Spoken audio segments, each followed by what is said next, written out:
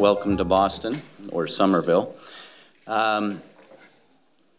We are going to get started on time, and I just wanted to make the point that our goal in all of this is to not only present high-level talks, and I asked everybody, our committee asked everyone to put together talks that would be challenging the current trends, think about out-of-the-box ideas, out-of-the-box approaches to things so that we really promote the idea of discussion among everybody. And so don't be afraid to ask questions because our goal here is to stimulate discussion and conversation that might lead to new ideas and new collaborations. So with that, I want to introduce our first speaker, Dr. Francois Haddad, who is a clinical professor of medicine at Stanford University Medical Center in the Division of Cardiovascular Medicine.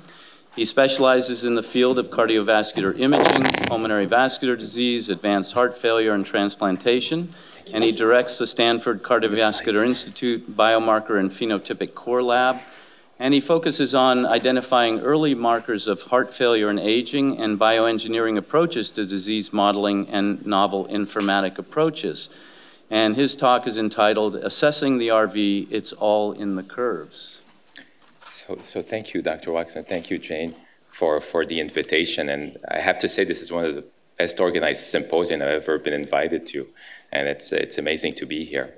You like a title when somebody sends you the title of the talk and you start thinking and wonder, what is the talk about? What am I going to write about? And then we send it to the lab and everybody led people to think for several days to say, what's about the curves? So I'm going to tell you a little bit my journey about writing this talk. Okay, some disclosures, some funding from Janssen, funding from CardioSignal on seismocardiography, and we were part of the Project Baseline Health Study, which with Duke and which was founded by Verily. So topic overview, what I wanted to review in this talk is really first I want to talk about the emerging concept about the cardiopulmonary venous unit. I think and we're going to review it together. The second part, the objective is to review the adaptation profile of the right ventricle and the right heart in pulmonary hypertension. And the last one is to discuss the intertwined feature of the right heart network when we look at imaging or hemodynamic and interrelationships. So I'll take you through a small journey that the topic and the title led me to go through that journey. So the first journey I want to get you to is really discussing the anatomical curves. So that's the first curve that came to mind when they gave me the title. The second one was to follow the relationship between the anatomical curve to the physiology curve, and then lead from the physiology curves to the adaptation curves, and then finally discuss how this can be important when we assess the right heart in pulmonary hypertension. So this is the journey that I'll take you through, and I hope you like it. So the first thing, it's all about the curves. So which curves is the first ones? And the first curve that comes to mind is really the anatomical curves. We often, in order to understand things, we like to divide them. We like to divide them into simplifying them. And for the heart, we like to divide it into the right and to the left heart. And that's our way of simplifying this. But does this make sense? So Dr. Bugbird, which sadly passed away a few years ago, he was one of the lead PI of the RESTORE trial that really looked at all the anatomy of the heart. And just a few years before he died, he wrote a beautiful editorial called What is the Heart? And he discusses really how we view the heart and how it doesn't make sense to view it necessarily as right or left or different perspective.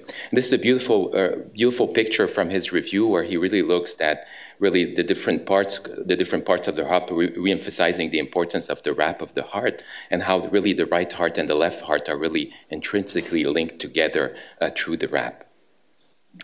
A little bit close up, this is the article review. I told you it's really worth reading, is What is the Heart?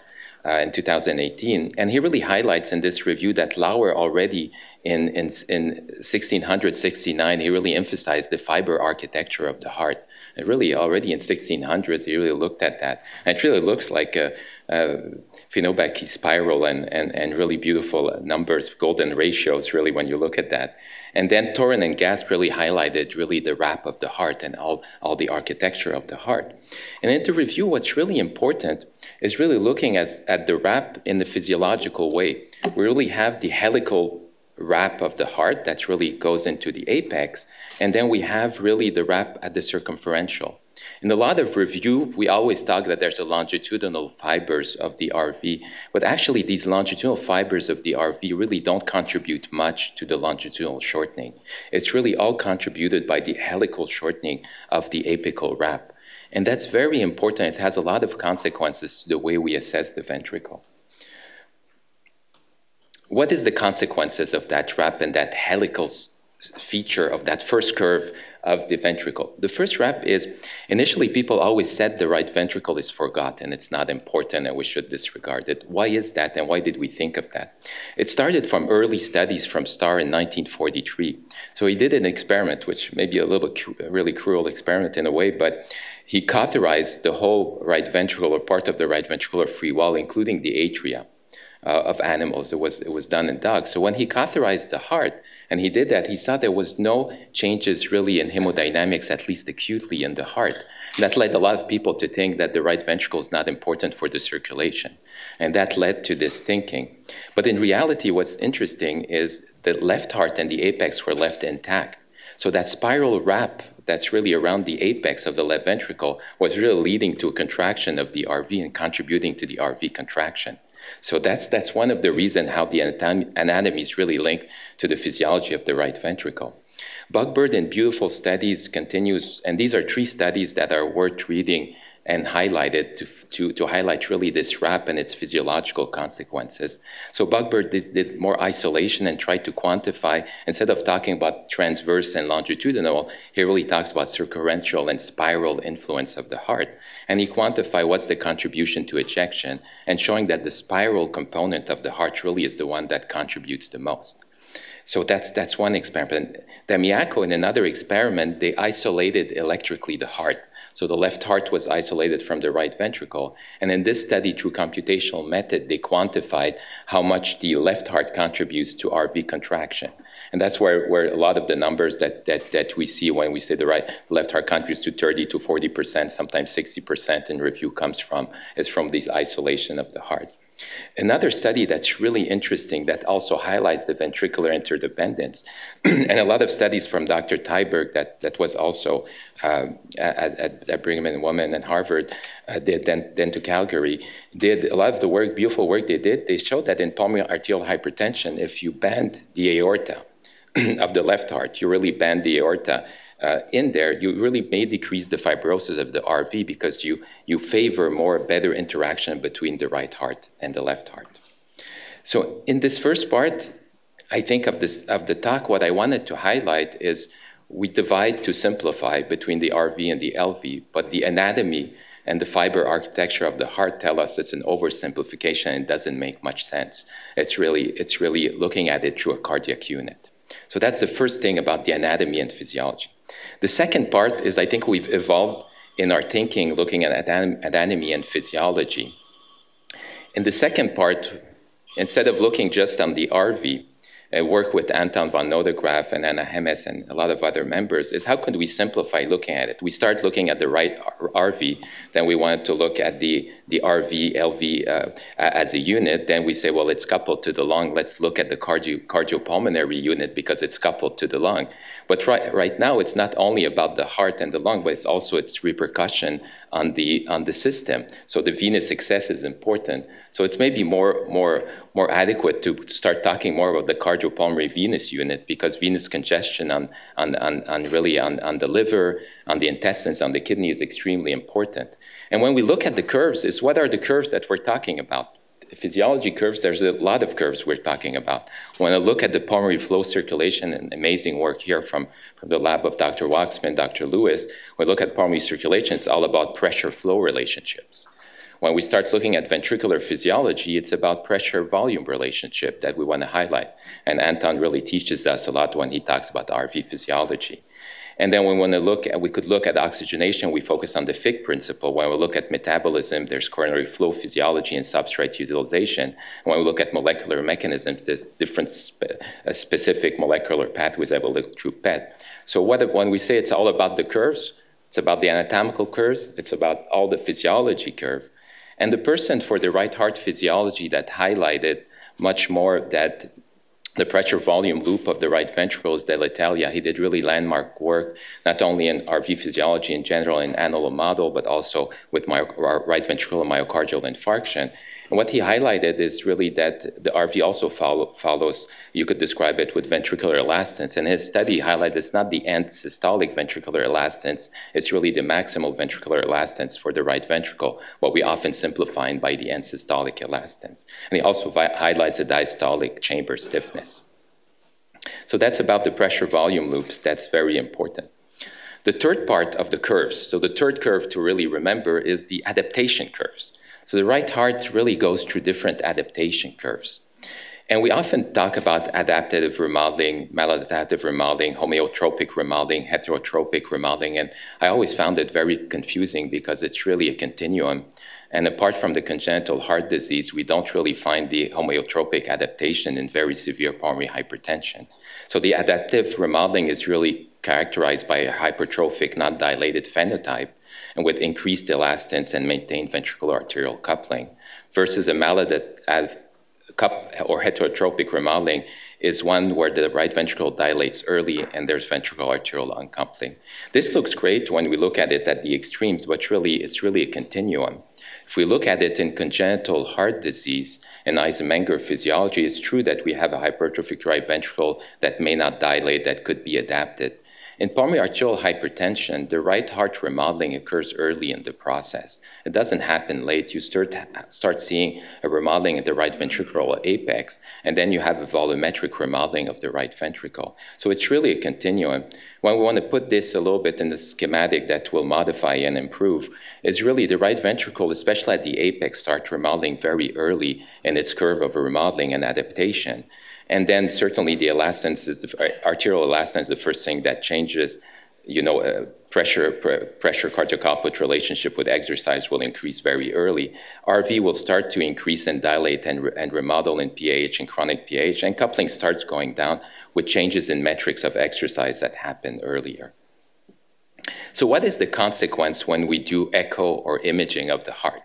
If we start with the physiology of the heart. So I always start to say, what is the phenotype we're looking at? Are we looking at a dilated phenotype, or we're looking at a non-dilated, like in heart failure with preserved ejection fraction? If we're looking at a dilated phenotype, like we have in PAH or we have in dilated cardiomyopathy in the left heart, there's going to be a strong network of connection. First, mathematically, because you dilate the heart and the stroke volume, if it's well compensated, will be maintained, necessarily your fractional change metric, EF, strain, transverse shorting will necessarily be lowered also. It's going to be necessarily interconnected. By physiology, wall tension will increase, and O2 demands will increase, and NT-proBNP will increase. So it's necessarily going to be interrelated. And at advanced stage, annular dilatation will happen and TR will happen. And there's going to be ventricular interaction when there's going to be LV that will become smaller also. So the pattern of dilated phenotype or the adaptation curve of the RV necessarily links all the metrics together. We looked at that in chest looking, just trying to make sense of all these metrics, and when we focus on our favorite metric, but when you look at it, they're all interrelated through a strong network. This here shows what if you put all the network together, the NT-proBNP, because it's connected to volume, connected to pressure, will often be central in the network, but also highlights that a lot of the metric are really strongly related together in PH. It's not a bad news. It's actually a good news because it enables us to do feature reduction. We don't need all the metric to really reach a conclusion. But if something's very related, it could be a very good news in a lot of ways. And when we try to look at it, this is a little bit with Anton and the task force, we're just putting some criteria for physiology. When you want to assess a metric, what do you want to do? What's the checklist when you want to assess the metric? And this is my personal checklist, is a metric has to have a strong physiological basis. You have to look whether it has good analytical variability, whether it has individuality of the metric, whether it has a good dynamic range in a disease, whether it follows a trajectory between the quantitative stage of disease. You don't want something to pseudo-normalize. Like the TI index pseudo-normalizes. You don't like a metric that pseudo-normalizes. You don't want an IVRT that could pseudo-normalize with disease. You want something that is valuable. You want something that's not too expensive and something that's safe for the patient. When we said about that adaptation curves, how it's important, you look at, this is a beautiful review by Elabeth in JACC Imaging, 2021. It shows this is non-scaled hazard ratios. Every metric is 1 unit, but it shows that almost all the metric of the RV are predictive. And it's not surprising. We have a dilated phenotype, so all metric will be very closely linked together in a lot of ways. And my 2 cents of looking at this is, let's not focus on the metric we prefer. Let's focus on the complementarity between the metric and choose the one that is the most reproducible in the lab that you want. If one combination could be RV and systolic volume, RA pressure, and T-pro-BNP, if we want to choose 3 simple metrics. Other combinations could involve the RA, and other ones could involve the RV strain. But they're going to be complementary, and that's the key, is to find complementary metrics. This is a study from the MRI cohort of Swift, where he highlights in their study where they looked at different coupling metric based on MRI and stroke volume over RV. What came out is the RV and systolic volume that could not pseudo-normalize even when you have TR at late stage. So that's the metric that came out strongly. This is a nice study from Rio. Again, these are selected study. Monica will present much more in-depth analysis that follow. Rio really also did a beautiful study from Pittsburgh, where they did a 3D echo in 2015 when they published, where they did area strain and did end-systolic volume strain. Using that, they defined really different adaptation curves of the ventricle. And in that study, volume was a little bit stronger than area strain in that study. But again, they were close because they're interrelated in the disease. Shifting from the physiology curves, there's another curves that are very important, is the shape. We cannot forget, they're interrelated by the shape. So what did the deep learning studies, we always highlight in these days a lot about deep learning, but what did deep learning studies really teach, or the hotspot on saliency maps from beautiful studies, again, from Swift and MRI? Where's the saliency spots? They target the septum, they target the apex, they target the shape of the left ventricle. So a lot of it has to do with shape changes and the curve of the RV changes. Amsalan looked at that with echo, tried to quantify different shape of the ventricle and different ways to quantify, where she saw that shape is also predictive, but it's not different than volume or strain. It's just a different way to integrate it. Moving from the last three slides, there's other things. It's not just about the RV, but pulmonary flow is important. These 2 studies are very interesting about pulmonary flow, where Beck Hansen really in circulation imaging in 2010 reviews how the wave reflection really subtracts when we do flow, but it adds when we do pressure. And it really shows really an analysis of pulmonary flow that's really, really nicely done. And the group from Mayo really showed that you could redivide profile of pulmonary flow profile to characterize disease really well. So this is really to look at, it's not just about the RV, there's also the pulmonary flow curves. And it's not just about the RV or the pulmonary circulation. A lot of work from André Deneau in Montreal with many other groups, they really favor venous excess imaging on how to look at it really both with the diastolic curves and the pulmonary curves, and also how to look at hepatic vein flow, portal vein flow, intrarenal flow when you assess a patient with PH. And that is extremely important when we assess. It's actually very interesting. Some patients that have really high RA pressure really have preserved portal vein flow, even though their pressures are 20 and consistently 20. They stay preserved and they don't have phasic flow, and others are very susceptible. I always remember a patient in the ICU where we had post-transplant had really severe RV failure. And every time we'd assess the liver, they had pulmonary flow and they didn't have urinary output. And when they got dialyzed, in a few days, the hepatic vein flow improved, the renal flow profile improved, and they started diuresing a lot. So this is very important. So to summarize, last slide.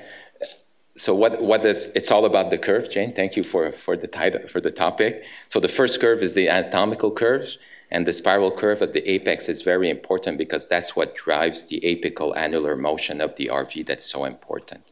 That's the first thought. The second thing, it's not just about the right heart, it's about the cardiac unit, it's about the pulmonary circulation, it's about the venous unit. And with Anton, you want to highlight that it's probably about the cardiopulmonary venous unit. That's what's really important.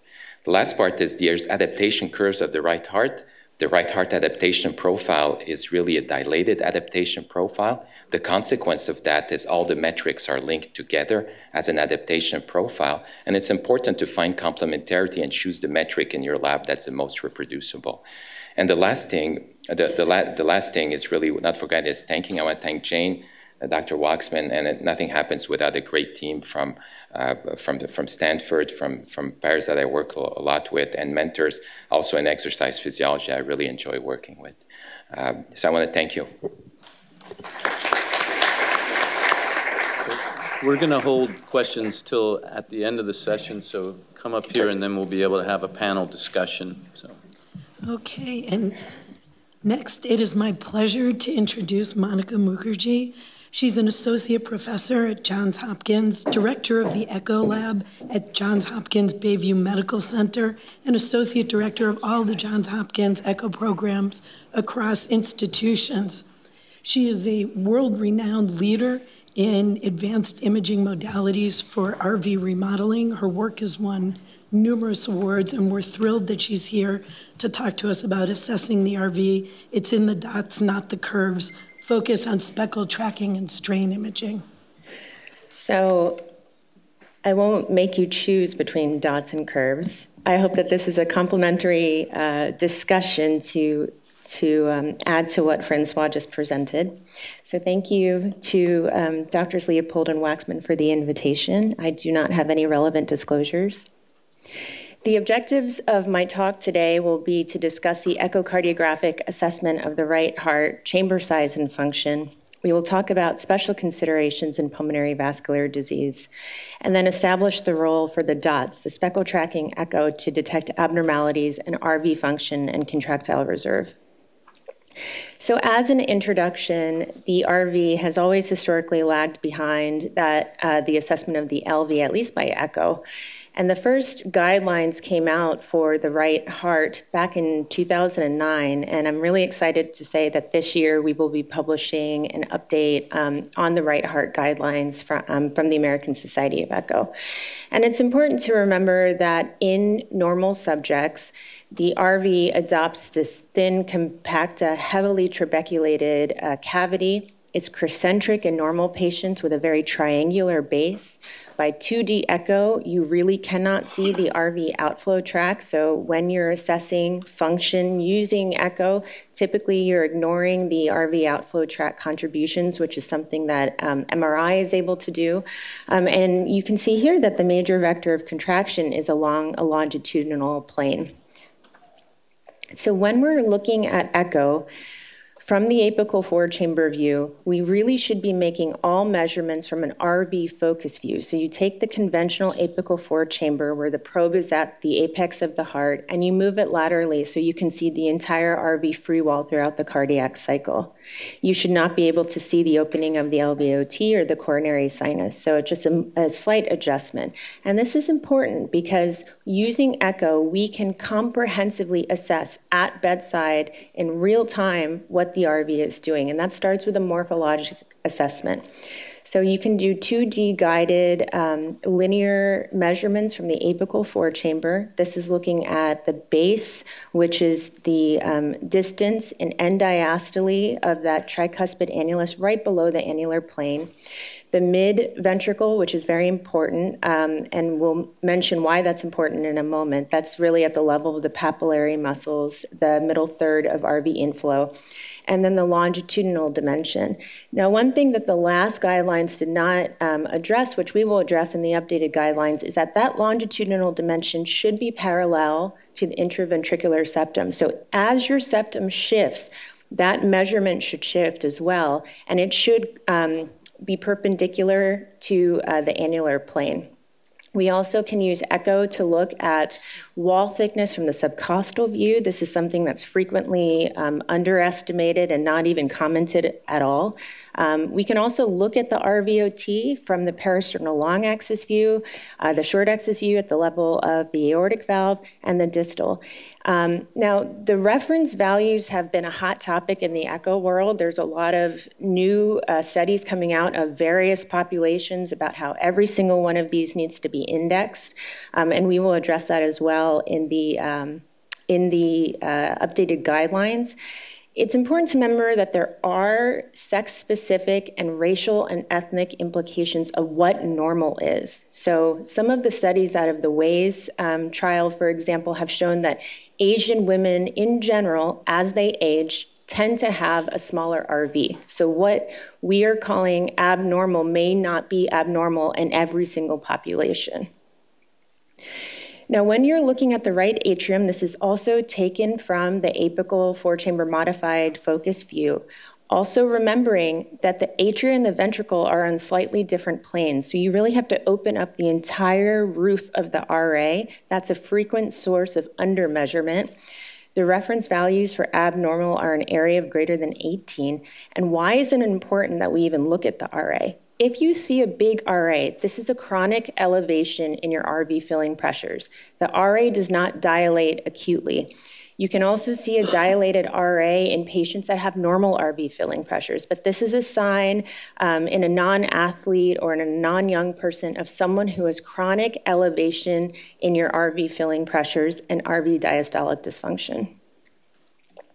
We can also look at phasic function of the right atrium using Speckle tracking. So the atrium and the ventricle have a dynamic interplay where the RA function highly affects RV performance throughout the cardiac cycle. So it modulates RV filling and cardiovascular performance in a similar way as the LA and the LV.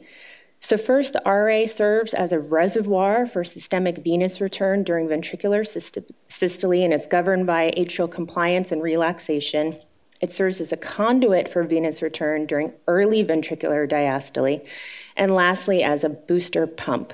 So I would recommend that, for those of you who read echoes in the cardiology world, and even, for our pulmonology colleagues who are doing this at bedside, really look at the RA and comment, is it big or is it small? Because that gives you a lot of important information. You should also be looking at the interventricular septal morphology. So this is called the eccentricity index. This is the ratio of the length of two perpendicular dimensions from the parasternal short axis view taken at the level of the papillary muscles. And really, in normal pressure volume states, the LV should be able to maintain a roughly circular contour throughout the cardiac cycle.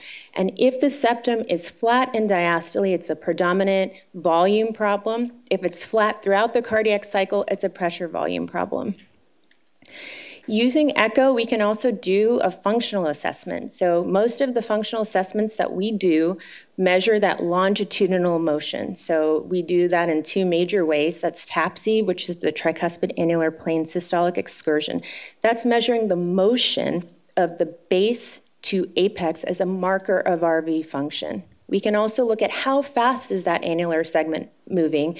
That's tissue Doppler S prime velocity.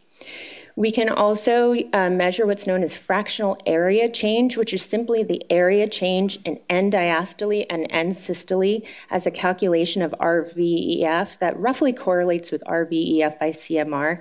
And then, as Francois mentioned, we can also look at RV stroke volume. So you're looking at how fast velocity is crossing the pulmonic valve as a measure of stroke volume, and the equation is there. And here are all the normal values. And then, of course, it's great if we have 3D echo, but oftentimes it's not practical at the bedside. But 3D echo correlates very strongly with RVEF by CMR. So as Francois mentioned, the RV functions as an end organ mechanistically in animal models. So as there's an increase in afterload, the initial adaptive response of the RV is actually to hypertrophy through means of sarcomerogenesis. So in early pulmonary vascular disease, the only sign that you may see is a normal RV size but increased wall thickness.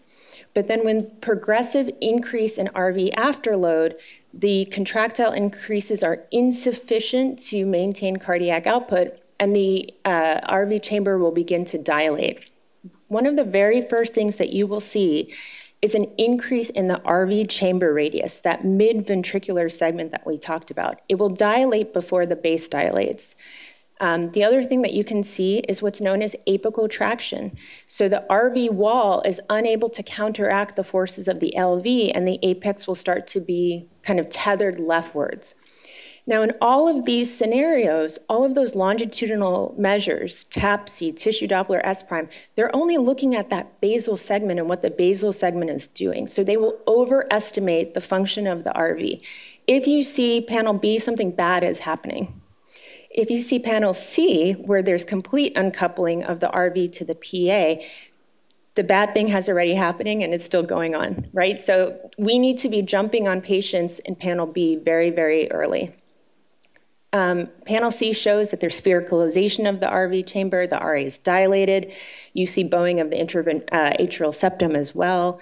And there's the sphericalization of the RV. This means that the RV is failing based off of the RV afterload. And this is a real-time example. So here we see a small deremodeled LV, abnormal eccentricity index, huge RV that's hypertrophy, there's apical tethering. This patient had a normal TAPSE. So all of these measures we have to take in context of what the morphologic structure of the heart is. And then here's another example of panel B that we talked about, that early change where there's an increase in the chamber radius, and you can see that there's apical tethering. These patients all will have normal basal function. So really pay attention to morphology and function together. Now, other important considerations in PH is, again, I mentioned kind of changing your linear measurements, looking at the eccentricity index, looking at fractional area change if apical traction is present. And then lastly, you can also look at the behavior and the Doppler contour of your RV outflow signal. So in PH, this will become increasingly short. It will peak in early systole versus the normal parabolic shape that you will see as the RV gently ejects into the compliant pulmonary vasculature.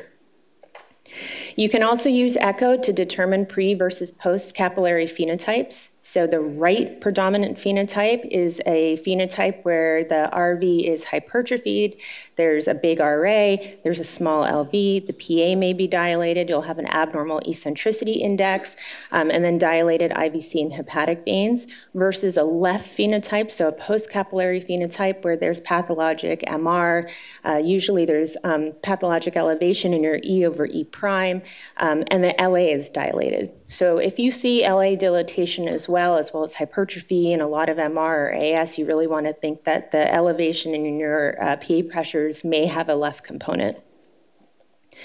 Now, when we talk about deformation imaging, a lot of people find speckle tracking to be scary and they don't know what it is, but when we look at an echo, it is comprised of thousands upon thousands of pixels. And so we can actually isolate those pixels and measure the displacement and velocity of each of those pixels throughout a cardiac cycle. And then there's different spatial components along an X, Y, and Z direction, or the anatomic components of longitudinal, radial, and circumferential. So when we're measuring this, all we have done with RV strain is that we've actually taken what we do on the left and we're doing it on the right. So this is an example of LV strain that I'll just go through with you. So as the ultrasound beam is hitting the myocardium, it's generating thousands and thousands of pixels or speckles through random refraction, scattering of the ultrasound beam, and then we're using offline software to track those changes throughout the cardiac cycle. So here we see the onset of the QRS. You'll see a less negative strain that peaks at aortic valve closure. So that's the most negative strain. That means that it's very contractile. Then it's the onset of diastole and isovolumetric relaxation, and then your peak diastolic relaxation velocity. And we can, apply these same techniques to the RV. A normal RV free wall strain value is around 25, negative 25. So we're all very familiar with the World Symposium classification of pH, and I want to now show you how strain can be used to distinguish the different pH subtypes. So RV strain predicts mortality in stable HFrEF patients independent of any other clinical measure. Now, there's two things that are important. So there's global strain, and then there's free wall strain. And those terms are sometimes used interchangeably, but always read the methods. Global strain refers to inclusion of the intraventricular septum. versus free wall strain is just the contribution of the RV. And what we see in HFrEF is that patients become increasingly reliant on the intraventricular septum. So this study showed that both correlated with RV and LV systolic function, but the correlation with LV systolic function obviously was stronger for global strain. You can also use RV strain in HFpEF. So this is a very heterogeneous disease. We're seeing it more commonly. It's associated with more severe PH, AFib, CAD, and higher BMIs, and a poor prognosis. And RV strain can track subclinical RV dysfunction better than conventional measures. We can also look at RV strain to distinguish between a primary pressure versus volume overload. So this was a study of 45 PAH versus CTEPH patients who were the pressure overload cohort versus 44 patients with an ASD, so group 2 disease. The RV size was larger in the volume group, and then all of the other measures were lower in the pressure group. And RV global strain and free wall strain could accurately discriminate RV pressure from volume overload, more so than any of the conventional measures that we have, using a cutoff of -16. So here you can see that diminished free wall strain in PAH is associated with worse functional class, shorter 6-minute walk, higher 6-minute walk, that's actually wrong. So a shorter 6-minute walk distance, RV failure, and predicted outcomes as well. And RV strain was predictive of a higher risk of death. In this other study, 80 PAH patients, a variable etiology strain actually was predictive of 4-year survival. So we should be performing strain on all of these patients routinely in our clinical practice. Now, I want to just spend a few moments focusing on systemic sclerosis, because systemic sclerosis is very relevant in pulmonary vascular disease because it can cause group 1, 2, and 3 pulmonary hypertension. It's a complex heterogeneous autoimmune disease where there's widespread variable fibrosis of multiple organ systems. There's 2 main subtypes, limited and diffuse, and cardiac involvement is quite common.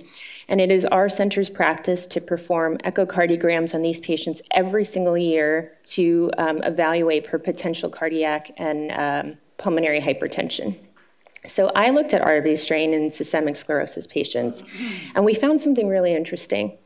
We found that in systemic sclerosis pre-PH patients, that the base of their heart was hypercontractile. It was so hypercontractile, despite controlling for pulmonary pressures, with normal conventional measures. So there's something bad that's happening in their heart early that we were only able to see using RV strain. We then looked at patients with overt PAH, and we found that the patients who developed RV failure were the ones who lost the basal hypercontractility. So at similar loading conditions, global strain was worse in systemic sclerosis PAH versus IPH at the same pulmonary pressures because they lost that ability of the base to contract. We then followed the improvement of basal strain with upfront combination therapy with tadalafil and ambrisentan, and found that the behavior and the response of the base was predictive of outcome. You can also look at RV reserve with strain. So this was another study where we looked to see what strain did when you exercise these patients. So again, all pre-PH patients. And what we found is when you exercise scleroderma patients, the base of their heart can't augment anymore. It's already working the hardest that it is at rest. When you exercise them, their cavity dilates. So scleroderma patients who are in that pre-PH, mildly elevated subtype are able to maintain cardiac output by dilating their chamber. So, and that RV reserve by a non-invasive test was predictive of overt PH at 5 years. RV strain has also been looked at in CTEPH. So here's an example of an acute PE. You can look at the RV-LV ratio where TAPSE is predictive. Here you can see that classic McConnell sign where there's bowing of that mid-ventricular segment and hypercontractility of the base. And in this study, you can actually see that apical strain is what is reduced in acute PE. even if they do not have McConnell sign. So McConnell sign is only positive some of the times. You can also see McConnell sign in patients that have chronic elevation in their pulmonary pressure. It's that internal chamber radius and the bowing of that internal chamber that you're seeing. When you look at RV strain in CTEPH, these patients actually have diminished strain in the basal and midventricular segments, and that's actually predictive as well. So there's different patterns of strain that we see across the pH classes as well. So again, this is very prognostic and an important tool that we should be using. So in conclusion, when assessing RV function quantitatively, it's important to integrate structure and function and not take one thing in isolation. Conventional measures may overestimate RV function, and RV strain is a technically feasible tool. It's readily available. You can measure global and regional RV function, and it's less influenced by loading conditions. It's prognostic, it's predictive, and it's important. So thank you.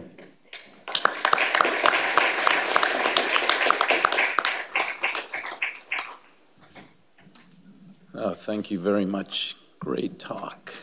Our next speaker is Dr. Paul Yu, who I think actually now reflects the true MGB philosophy, having bounced back and forth between the Brigham and the General a couple times now.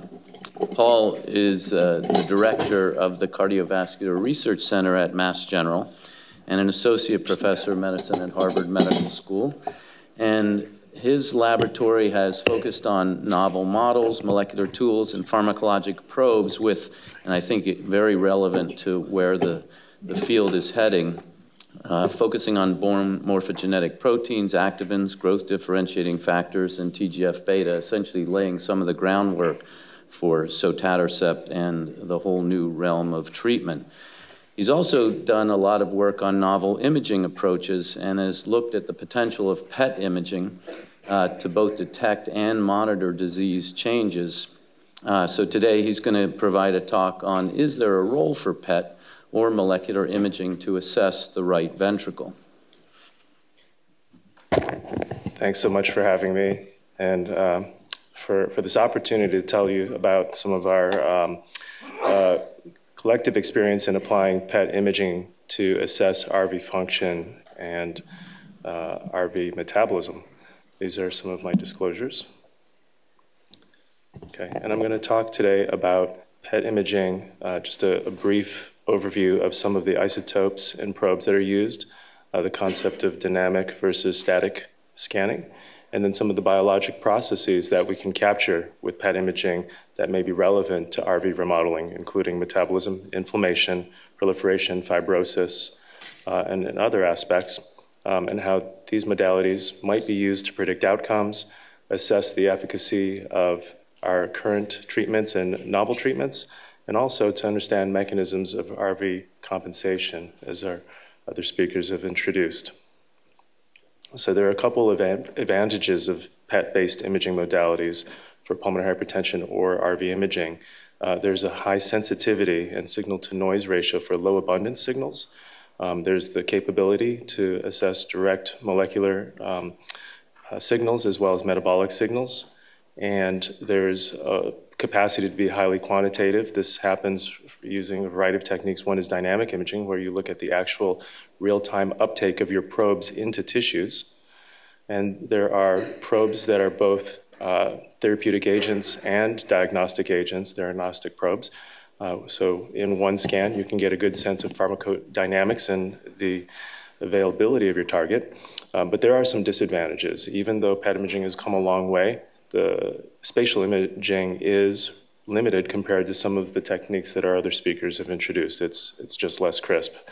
There is exposure to ionizing radiation. These are frequently coupled with a low-dose CT scan for co-registration.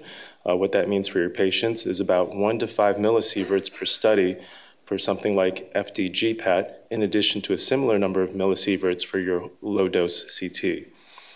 Some of these techniques are commercially available as probes, but sometimes you'll need on-site cyclotrons in a nuclear pharmacy to isolate very short-lived or non-commercially available probes. And the probe half-life dictates the timing of your scan. So these are not things that you can do spontaneously.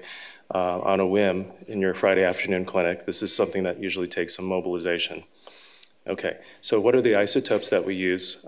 You'll hear a lot today about the use of 18 fluoride. 18 fluorine is a beta emitter. It's a short half-life. It's really ideal for some of these applications for really rapid acquisition and dynamic scanning. But you'll see in other applications, people use higher energy emitters like 68 gallium and very high energy 89 zirconium. These are helpful for labeling small molecules as well as proteins, whereas F18 is often used as a metabolic probe, given the availability of chemistry to label a lot of metabolites.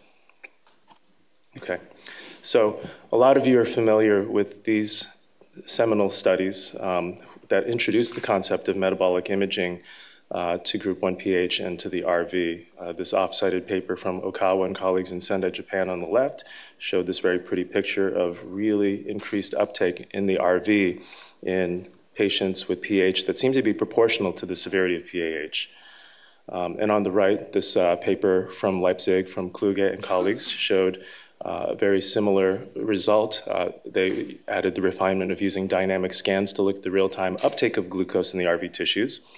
And both of these groups showed very nicely that the uptake measured either using static SUV uptakes or standardized uptake values or dynamically acquired myocardial glucose uptake, or MGU, were both very correlated with a number of hemodynamic parameters.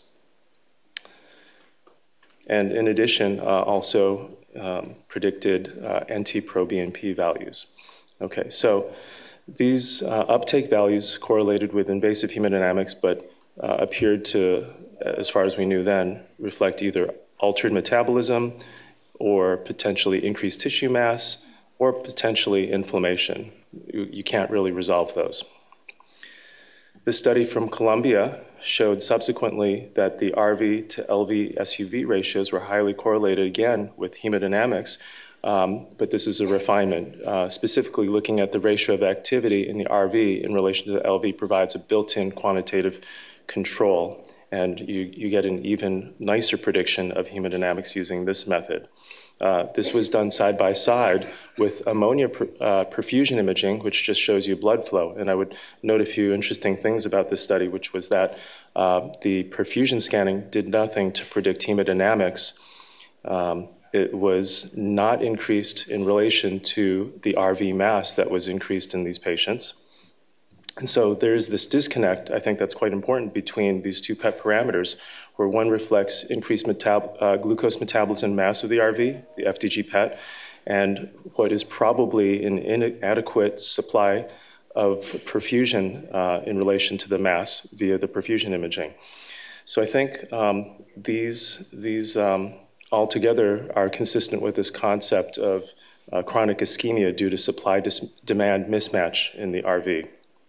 And this study also established that this RV to LV ratio is a very reproducible PET parameter for scoring the RV that you'll see in a couple of other studies.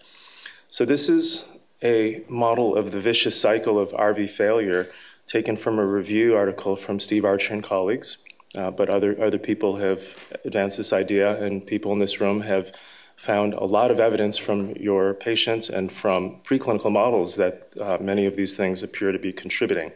But I think that what you'll see is that FDG PET, by looking at glucose uptake, captures a couple of different aspects of this cycle. It captures nicely the increased mass of the hypertrophied RV. It captures the metabolic shift to glucose metabolism. And it also seems to capture, when coupled with perfusion imaging, the relative ischemia. So back to this RV to LV ratio. So other groups have subsequently shown that this ratio not only predicts hemodynamics, but also corresponds closely with echocardiographic measures of RV performance, such as RV strain and TAPSE, in addition to NT-proBNP. So a lot of groups have shown this now. So given that RV function and NT-proBNP are highly predictive of survival, it shouldn't be surprising then that RV uptake of glucose by PET is also predictive of survival, as several people have shown. the same group from Sendai, Japan, showed on the left here, that simply using a modified standardized uptake value in the RV is predictive of event-free survival. And then the Kaminsky lab in Poland on the right showed that if you took that nice RV to LV ratio and coupled that with RV ejection fraction, you could predict very nicely event-free survival over several years. So if you remember one thing from this talk today, remember that there's this cutoff of 1 between the RV and the LV uptake of glucose that is a marker of severe RV metabolic dysfunction. And it makes sense because in your normal physiologic state, they should not have the same energetics. Okay, so there's this elegantly designed study from Wang and colleagues from Peking Union Medical College, which showed that dynamic FDG PET was not only predictive of hemodynamics and echo in these 27 incident PAH patients, as you might expect, but that the direction of change in the RV myocardial glucose uptake after 6 months of therapy was highly predictive of changes in functional capacity, measured by 6-minute walk distance, RV ejection fraction, and other RV performance metrics.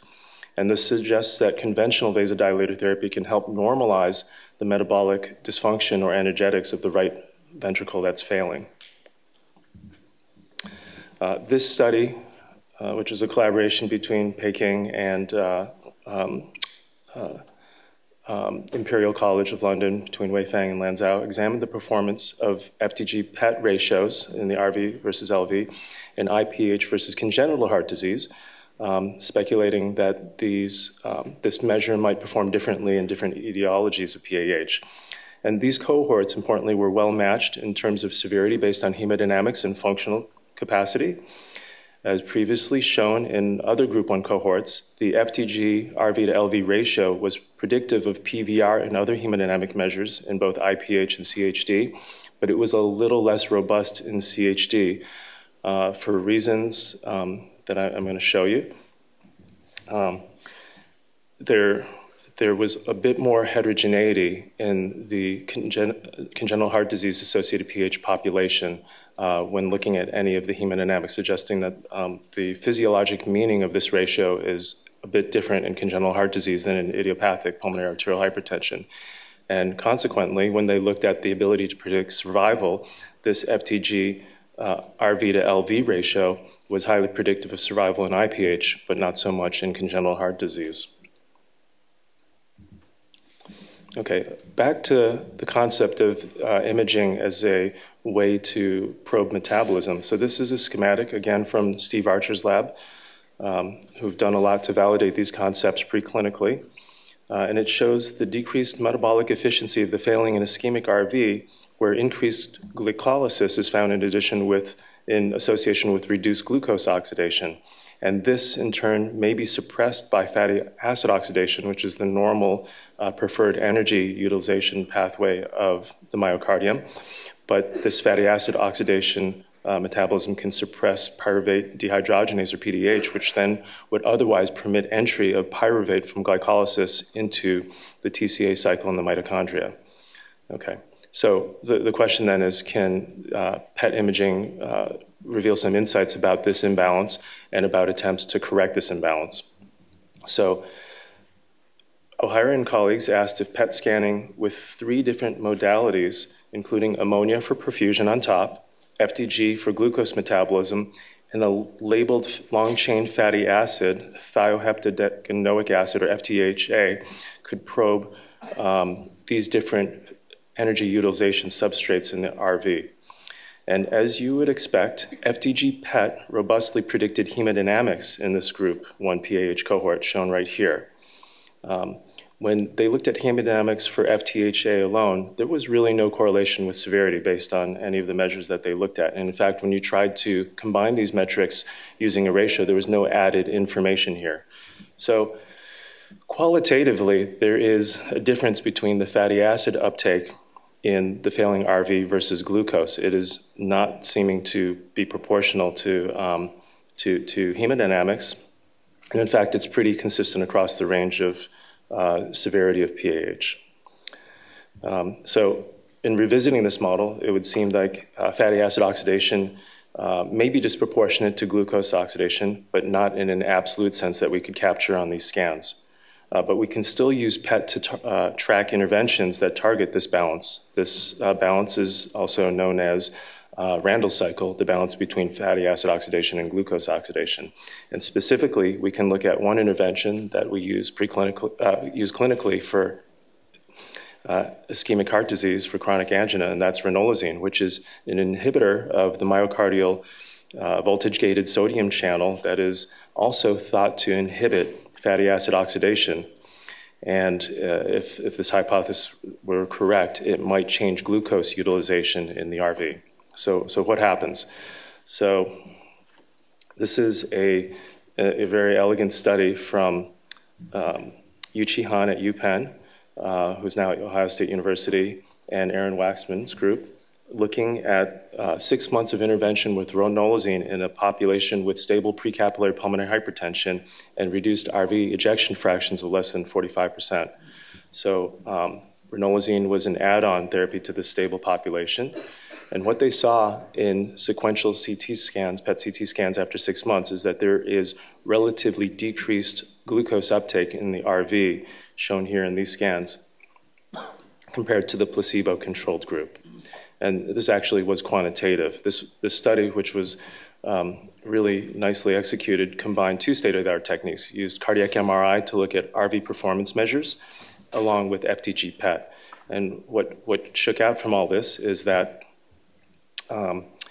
treatment was associated with significant gains in RV ejection fraction, in RV and LV stroke volume, and in decreases in that really helpful RV to LV FDG uptake ratio.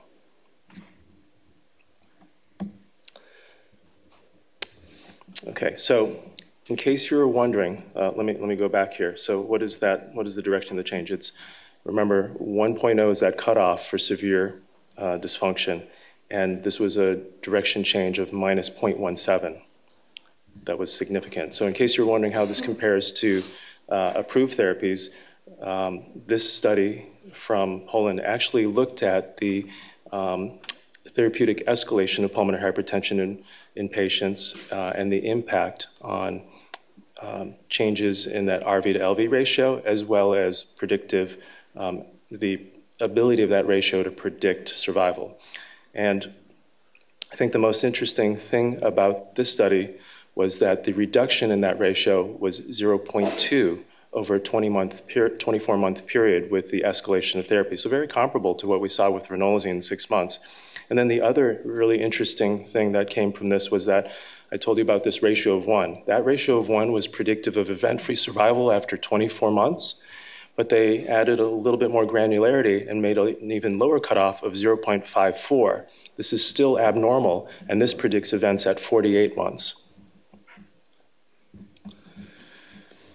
So along the same lines of metabolic changes that are adaptive and maladaptive, low risk and high risk, the study from Serpil Erzurum's lab in Cleveland Clinic examined how FDG PET might relate to circulating metabolites, with the hypothesis that if we're detecting altered metabolism in the RV, is this evident in the circulation? And like many other studies, they showed that you could segregate PAH into high-risk and low-risk groups by that ratio of RV to LV greater than or equal to 1 versus less than 1. And you can see that almost every metric they looked at segregated nicely, whether that was functional, hemodynamic, or RV imaging-based. But what they also looked at was the correlation of the metabolic profile in these patients with high RV-LV ratios, and saw that there was an exaggeration of fructose catabolism, arginine nitric oxide metabolism, and increased Krebs cycle and ketone body metabolism, all of which might be predicted by what we understand about Randall cycle and the energetics of the RV.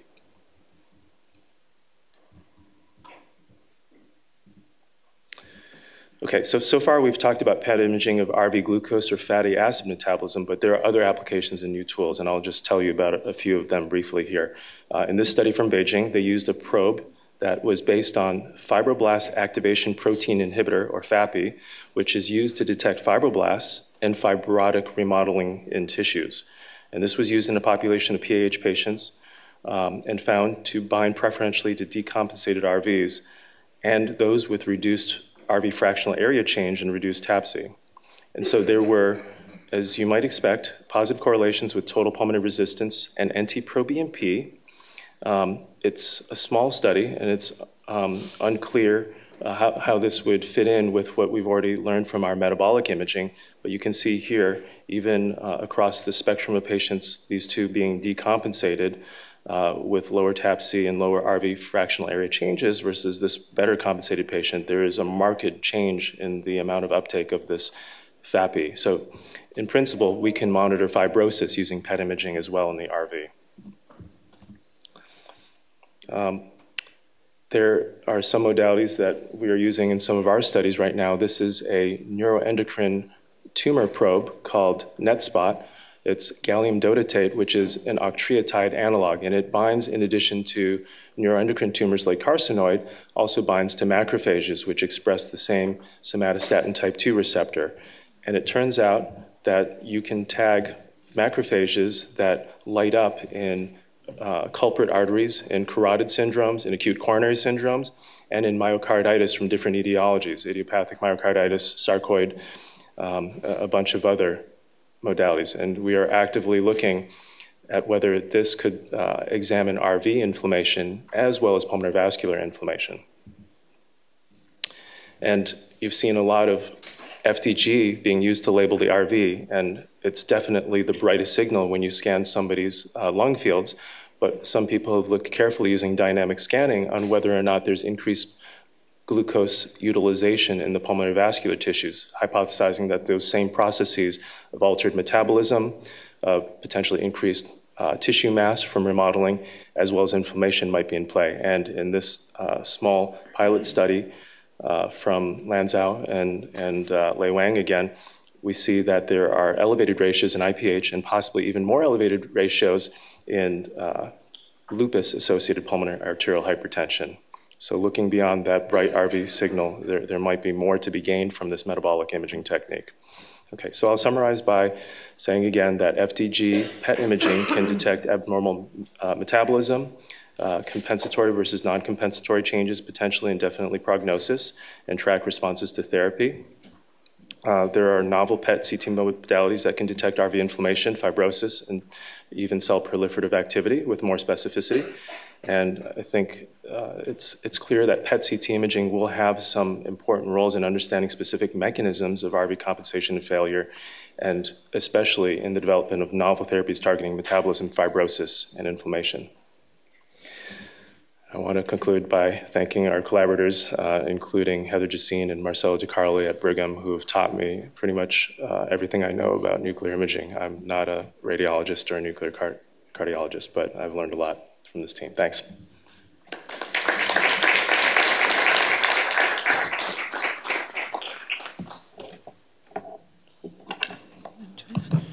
It is now my pleasure to introduce to you Nick Rahaghi, who's an assistant professor of medicine at Harvard Medical School and a member of our pulmonary vascular disease team. Nick has a rather unique background in engineering and AI, and he's helped to develop or developed unique approaches using CT to quantify changes in the pulmonary circulation in disease and in response to therapies.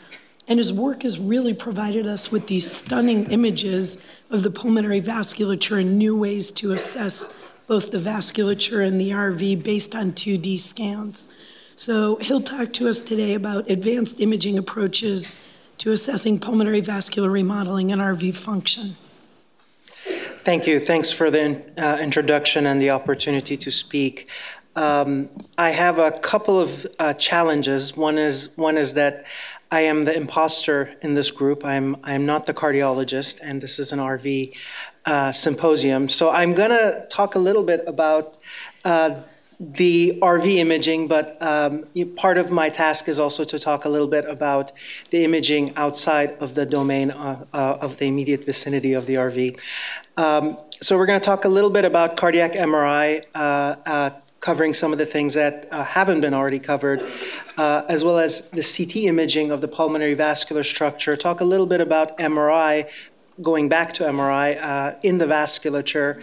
Then we'll finish off with talking about some of the things that we can look forward to in imaging and perfusion using CT.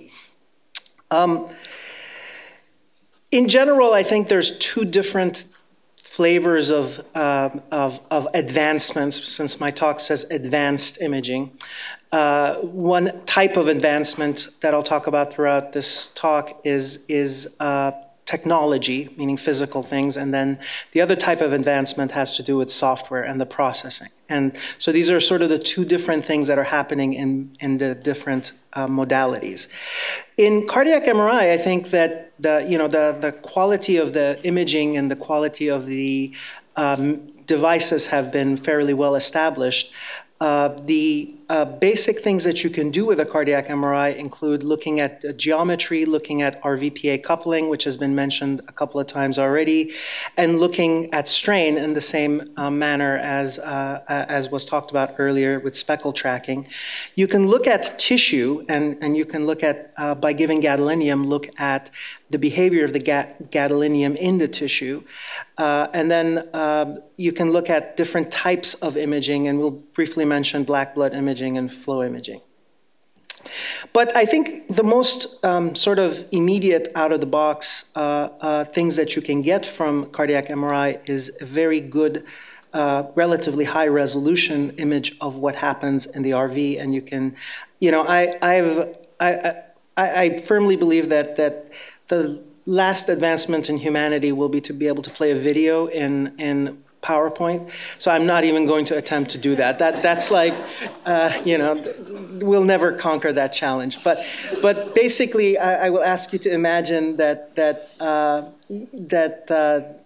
these are going to be animated, and you can see the outline of the right ventricle as the heart is pumping, and you can see how the chamber is evolving, and you can get what is in the lower panels, a strain image, much like what was shown earlier with the echo.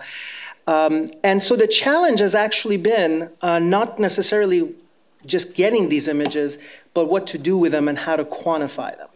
And some of the basic things that have been pretty well established and are quote unquote easy to do are chamber size dimensions, just getting the size of the chambers.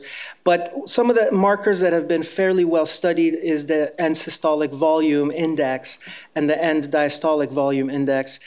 There's a significant amount of literature validating the utility of these. There's also the counterpart mass measurements, where you attempt, because you have density and you have material composition, to measure the sort of the muscle mass of that chamber. Those don't seem to perform as well in studies trying to predict outcomes or sort of immediate clinic utilities, but are still pretty good. And then there's the RV ejection fraction, which you can estimate much similar to what you would estimate with the echo on the LV side. But again, in this field, the real advancement, the front, is about automated computation and automated calculation.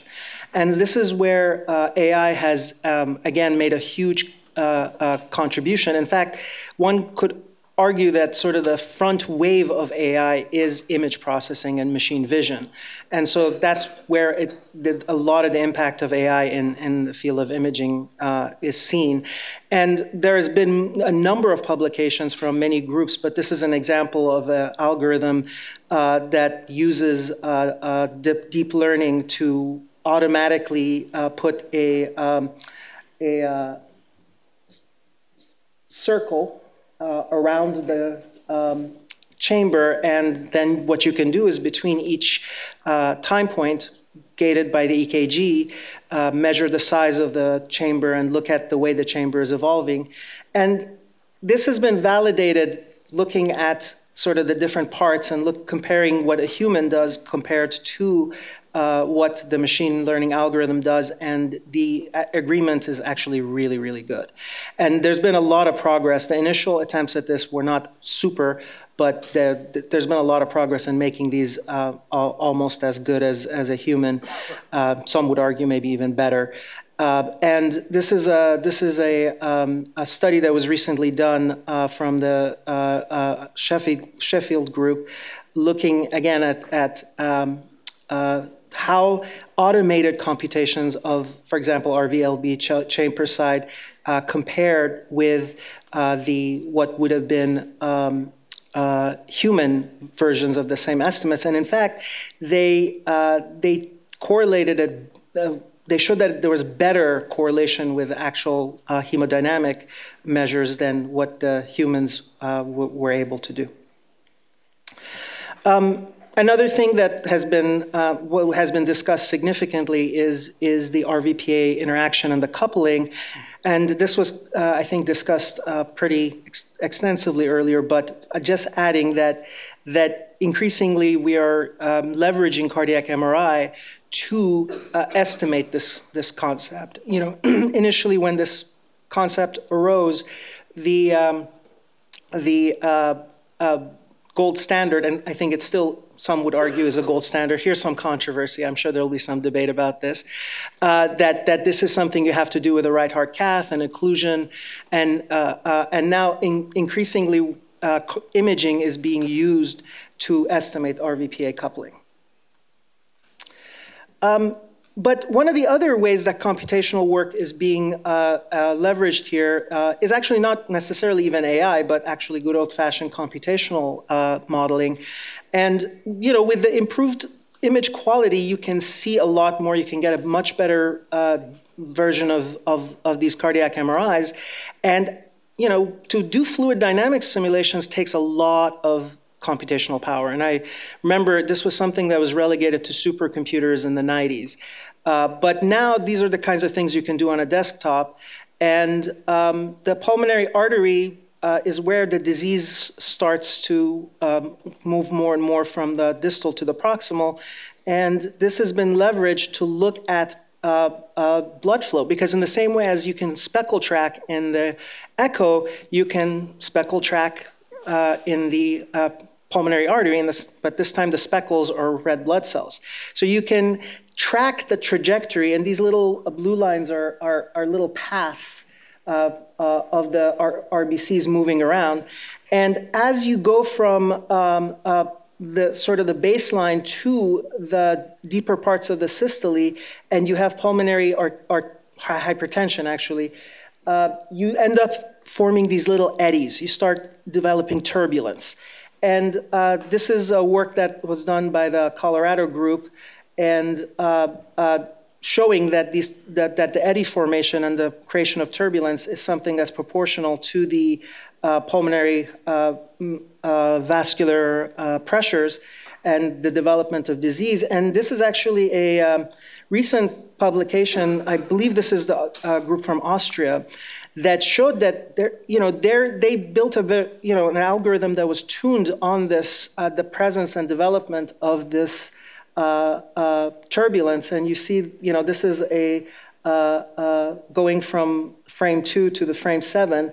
And their estimate of the mean PA pressure compared to the right heart cath mean PA pressure is pretty startling. I mean, of course, it's a small group, and things always look better when you do it and the expert group does it. But it is nonetheless pretty promising results. Shifting to the CT and more to the pulmonary vasculature, I want to motivate the work in CT. So, MRI has really beautiful ability to look at things in time. CT has the advantage when it comes to resolution, particularly in the lung, because there's a strong amount of air-water interface that really messes with MRI, which is why MRI resolution in space in the lungs doesn't tend to be very good. But the truth is that people have been looking at the vascular loss of vascular detail, or this phenomenon of pruning, since very olden times. This is work by Lynn Reed, and actually this is work by Marlene Rabinovich, who is now at Stanford, when she was working with Lynn Reed way back when in the 1980s, when she was here, looking at this phenomenon of vascular simplification. And their tools were very simple. They were basically plain photographs of angiograms, and yet they were able to do things like quantify fractal dimension and treat complexity even at that time and show difference between disease and normal. Really here, the innovation has been, CT scans are better resolution than they were 10 years ago. There's no doubt about that. But the real revolution there has also been in quantification. And so we have a process for analyzing CT scans that I appreciate Jane giving me credit for, but that I really rely on a big team that does all of this. But as you will see, or as I'm pointing out here, now many of these processes, like separating the lung from the rest of the CT scan, identifying the vessels, identifying the airways, counting and measuring the vessels, separating them between arteries and veins is all being done with AI. And so that really then enables us to do things with what is essentially clinical CT scans. So these are clinical CT scans obtained at Brigham in 3 patients, one with PAH, one with exercise PH, and one control. And it's color-coded by the size of the vessel. And what you see is a progression from control having more and more of the volume distributed in vessels that are small, meaning red, to central dilation and loss of the small vessel volume. And this was work that we published in CHEST showing that you can use that as a marker of disease. And as I mentioned, you separate them into arteries and veins, and what we found was that what you see is a loss of distal vascular volume in both the arterial and the venous phase of the circulation. But in the arteries, as you would expect, much like you see PA dilation, you also then see the arteries dilate. And recently, we also showed that in PVH, or at least in group 2, secondary to heart disease, you also see venous proximal dilation. Another marker that has been discussed in the past that was, I think, first mentioned by the group from Graz is the vascular tortuosity. And we found the same thing in PAH. We found that there is increased in the tortuosity of the arteries, particularly, and not the veins, and that it was a feature that actually was found even early on in exercise PH, before they had developed resting pulmonary hypertension. But, this kind of thing has been also observed. Again, and historically, there was this concept of the Westermark sign that people used in chest x-rays to detect PE, which was an area that just didn't seem to have a lot of vasculature or vascular markings in chest x-rays. And you can do the same thing. This is a CT angiography of a person who has a very, very occlusive, but very also localized clot showing a right middle lobe that's basically not flowing, and you can quantify that on CT imaging. And this was work that was done by Jasleen, who is now at Penn. And we built a Brigham submassive PE cohort and showed that the lack of vascular volume distally, particularly on the venous side, was fairly well correlated with all these different measures of RV dysfunction, as well as biomarkers, and ultimately with mortality in submassive PE. So these are patients that were sort of the people that we always struggle with trying to figure out what to do for them. Currently, one of the things we're looking at is trying to distinguish or leverage not just the vascular volume, but the spatial heterogeneity. This is work that I'm working with Andrew Sin at Beth Israel with. And this is looking at spatial heterogeneity. So the vasculature loss, the pruning, is a phenomenon you see in PAH and in CTEPH and pretty much any pulmonary vascular disease that I've looked at so far. But one of the things that happens in CTEPH is you get spatial heterogeneity. So this is our preliminary data showing that as you go from control to PAH and CTEPH, you do lose distal vasculature. But the difference between PAH and CTEPH is the spatial variability. And I think that my hope is that this can potentially identify the sort of the diffuse vascular phenotype of CTEPH as opposed to the sort of the more proximal regional version of CTEPH. And then lastly is using CT imaging to look at change. And one of the things that we showed early on is that with nitric oxide, you can actually see the change in vascular volume, and you can map it. And this is just a picture showing, if you stare at this long enough, you will find that this has a little bit more vasculature in it. But this is a map that shows, in red is the segments that dilated or appeared, and in yellow are the segments that are stable. This kind of technology has now made it into the quote-unquote real world, and there's a couple of, I think, trials that are leveraging these kinds of CT before and after to look at blood volume changes as a response to therapy. Okay, now going back to cardiac MRI, blood flow is something you can look at with cardiac MRI, and one of the things you can look at is circuit transit time, so you can look at how long it takes for things to make it from the RV to the LV and compute and use that as a measure of the circulation through the pulmonary vasculature. There's also black blood imaging, which is one of the ways you can look at, or early ways of looking at this concept of turbulence forming at the edges. But I think one of the more interesting things that is emerging is this use of hyperpolarized xenon.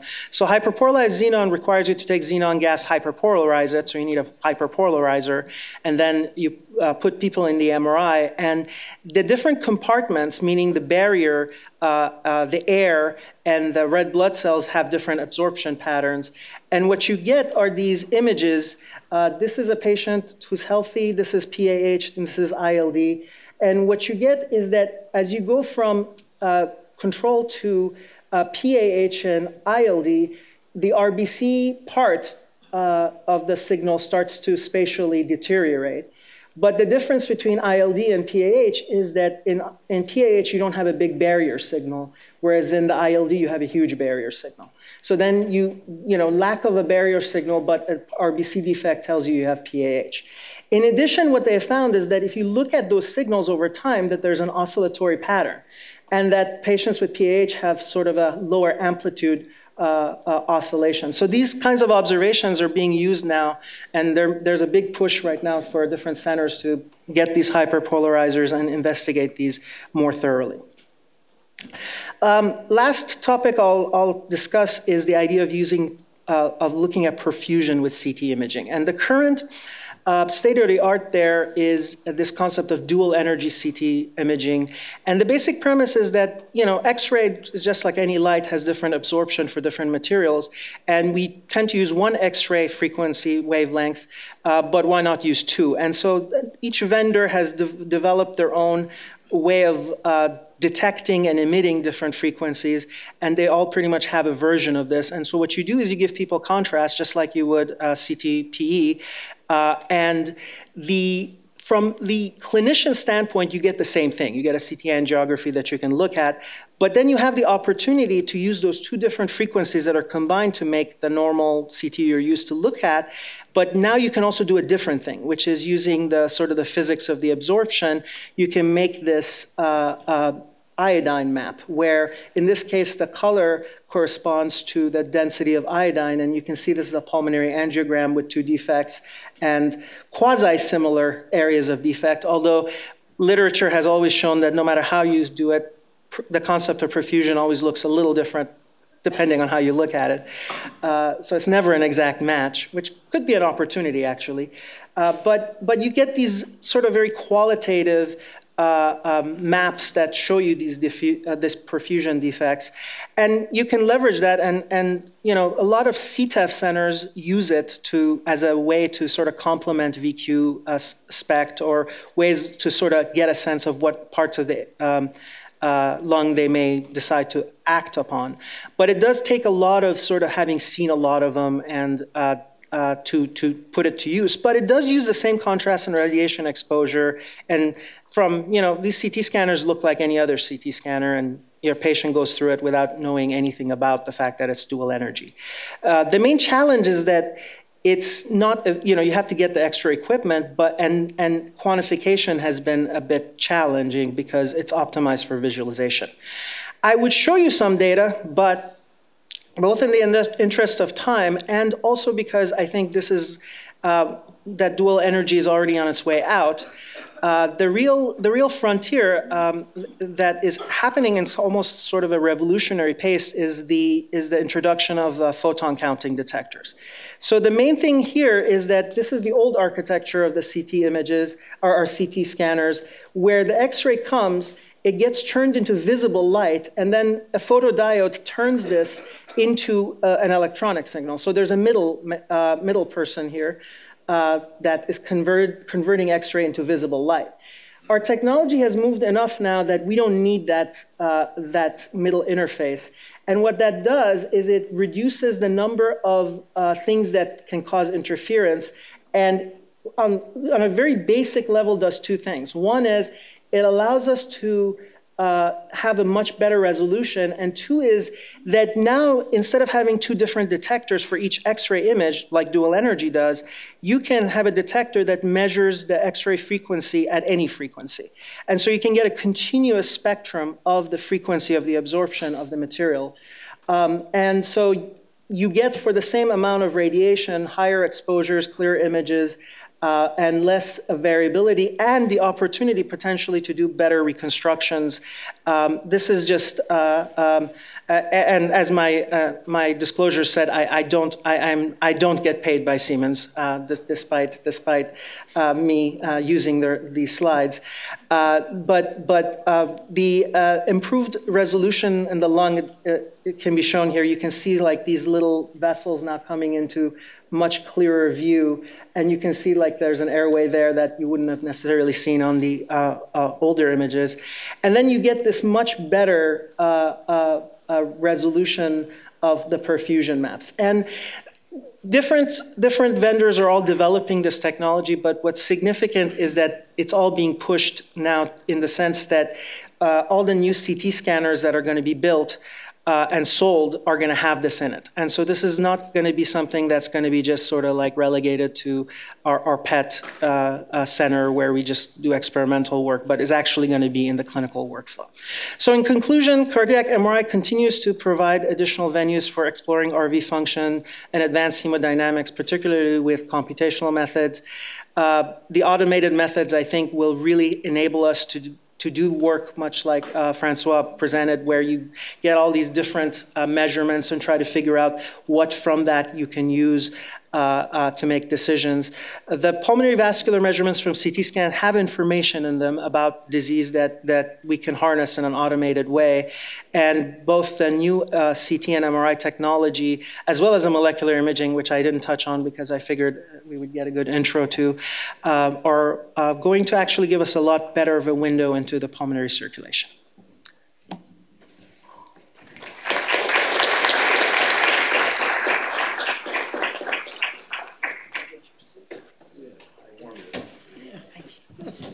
All right, so we'll open the floor for questions. I'll start one, since all of you have talked about imaging in different aspects. And I think as both interested in clinical practice as well as research, and really trying to tie physiology with what we do, how do we take all this imaging and use it both clinically in the acute setting, thinking about patients who come in failure? What can we gain from these imaging modalities that guide us with treatment, as well as long-term? And I think long-term it's easier to conceive how all of this applies, but really thinking about the acute management of patients, and then also clinical trials. How do these things affect the future of clinical trials?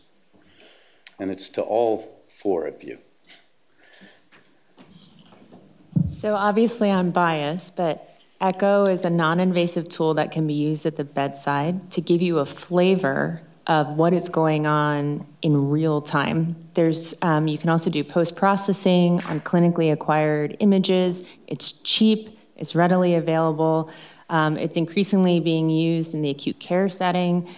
So not to diminish the other contribution of these tools, we actually have an interesting state-of-the-art review coming out on how we can clinically use all of these tools in a smart way based off of the patient. But I will say that oftentimes your first signal is on the echo. So I think it's an exciting thing because it's so cheap and everyone has one. In every unit, the ED has it, the ICUs have it, and we can use speckle tracking on clinically acquired images. Thank you. So I think there's, the value is really, I think, in integration, and it will depend on the case use we want to do it. If we want to do a case use for detection of disease, we'll have to use different algorithm and really use all the tools we need. If we want to do acute care, it's going to be a different set of tools. For detection, for example, I think CT will echo is always the mainstay when people get evaluated, but I think it starts with good PROs or good questions, and CT, what people get, will play an incredible role, especially with the methods that Nick just discussed. I think will play an incredible role with PA pulsatility. That's also integrated. I think on echo, what we miss a lot is we don't do good quality always pulmonary flow, or don't look a lot at geometry, and I think we need at our centers to focus more on that. The other one that we forget a lot on echo is septal motion. That's often early, and beautiful cases with Dr. Zemanian, when we look at the cases that we missed early, and that pushed a lot the septal motion that has early changes. I think in the acute setting, I think is again shifting the focus from the RV to ventricular interactions, and really looking what does the RV-LV interaction look like, and what is systemic congestion looking like also, and try to optimize that management. I think some nice work from André Deneau in the ICU and Montreal Heart, they showed that by focusing on venous success imaging, they really decreased their length of stay in post-cardiac surgery and their outcome. And I think refocusing on that venous flow will be very, very important. And I think for echo or all imaging is moving away a little bit from predicting survival to really ensuring quality and consistency. Mm-hmm. And I think that would be another way to integrate them. I think that the speaking from again the imposter point of view, I would say that some of the roles that things like CT have to play in the future have really to do with the fact that our disease definitions really rely on catching the disease as it is impacting the hemodynamics significantly and the right ventricle significantly. And so one could argue that while that's the most important thing, obviously, to prevent people from dying, that you are catching things by that point, a significant part of the pulmonary vascular bed is already destroyed. And so you are catching things late in the game. I think another role that in general all of these imaging modalities can play is in phenotyping and sort of, again, the battle with the group 1 through group 5 designation and really trying to come up with a more personalized approach to treating things, and imaging, I think, can play a role there.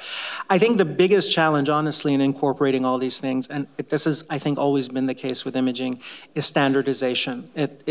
Until things get advanced enough and people gather together and set standards, work is going to be hard to reproduce. And once work is not easy to reproduce, then clinicians are not going to trust it. And that's one of the fundamental challenges that imaging always faces, I think. Those are great points, Nick. In sort of framing what PET imaging can do for us, you've seen that there's a pretty large body of evidence that it can be very predictive of the metabolic disarray in the RV, and we even have some standardized metrics. But what we don't have are a lot of data to show that the information that we get from this modality is capturing something that's not present in the other signals that are more readily available. And so until we have that, it's going to be hard to argue for the widespread use of these other than as research tools, but especially as drug development tools where we're specifically targeting metabolism. I think that's the chief value. But as a cardiologist, we do use these myocardial ammonia and FDG PET scans to look for ischemia, viability, and I'm hoping that over time, some of these concepts will spill over into people interested in RV performance, and we'll have specific questions that we can address clinically. So just for fun, to expand on what Aaron got to, all right? other than exploratory points in clinical trials and potential phenotyping, when push comes to shove at the end of the day, because of standardization, availability, complexity, et cetera, not all 4 of these are ever going to be used in any patient. I mean, I'm sorry, they're great, but it's not going to happen, okay, and expense. So 5 years from now, 10 years from now, just for the hell of it, which one of these 4 do you think will be used to actually take care of patients? I realize you have your favorites, but go for it. Which direction do we want to start? You can start with Paul. We'll go in reverse. Well, you know, I think that skepticism is warranted, but I'm so impressed with the information that we get from cardiac MRI, and especially with novel protocols and novel refinements to the imaging technology, that I imagine that that's going to be increasingly first line for examining such a geometrically complex organ as the RV. And my hope is that we'd couple that with some sort of molecular imaging to add to that picture. First of all, my answer to that question is that's exactly why more research is needed, and we need more money to do that research.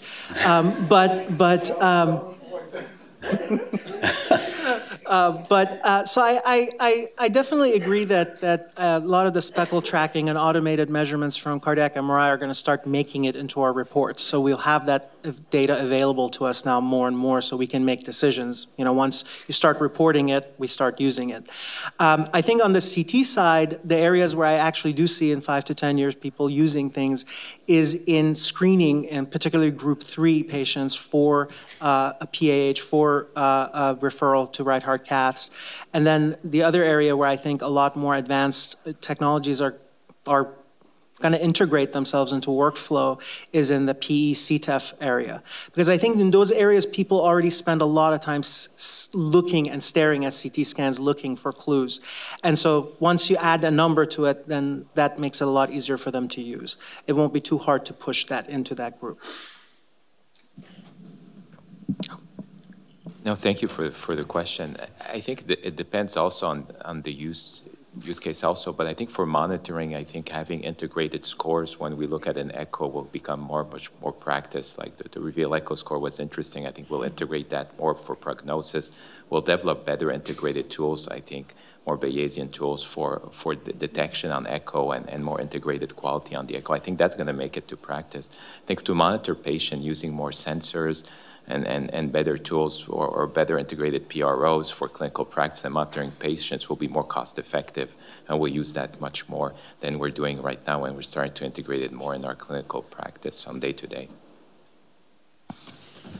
So I will say that risk stratification has made its way to echo reporting, in that, for example, in DETECT that we use in scleroderma patients, they rely heavily on the TRV max and the right atrial area. And so as a practice, we have actually now changed our echo report, so that is something in our measurement list. So these two things of how we report, how we improve quality really go hand in hand, and hopefully we're going to start seeing that at the patient level.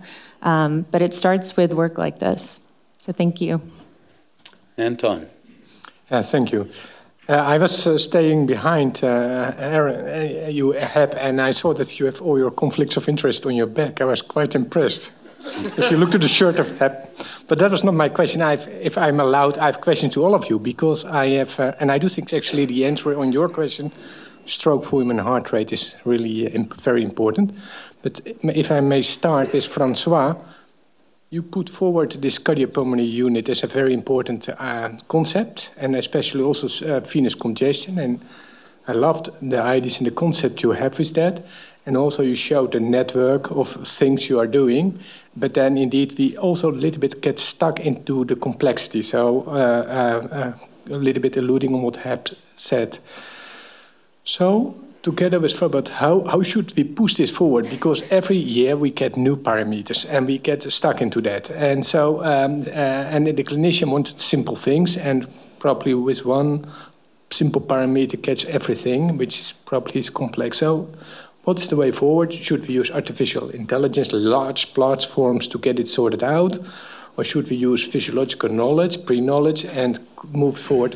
So together with Farbod, what do you think? What's the way forward?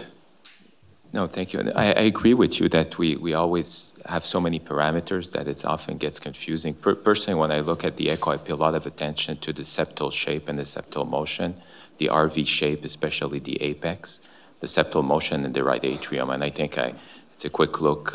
When we look at the echo, I focus a lot on these 5 parameters. And I think it tells us a lot about both detection and about prognosis. And that makes it much more focused to align.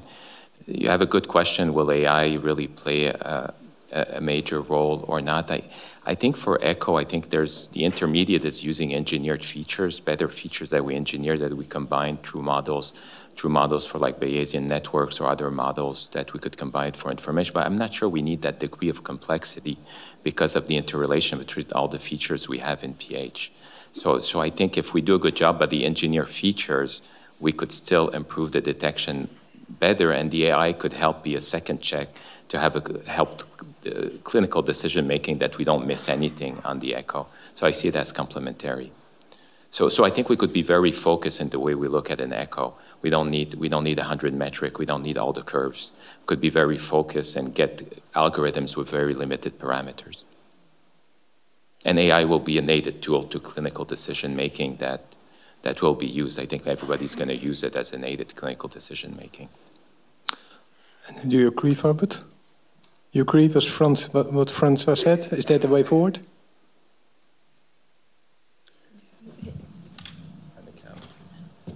Kind of. So, I mean, I think there's a lot of information in the basal free wall. I think when the basal free wall starts to fail, that's a bad prognostic sign. Yeah, Monica, and that's what I wanted to ask you, because the basal, the apical, you showed very nicely in the exercise that the apex had to do the work much more than the basal field, which is a little bit odd.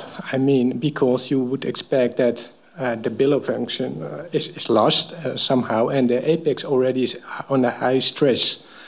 So first of all, what's the explanation for this? Because I'm intrigued by this finding.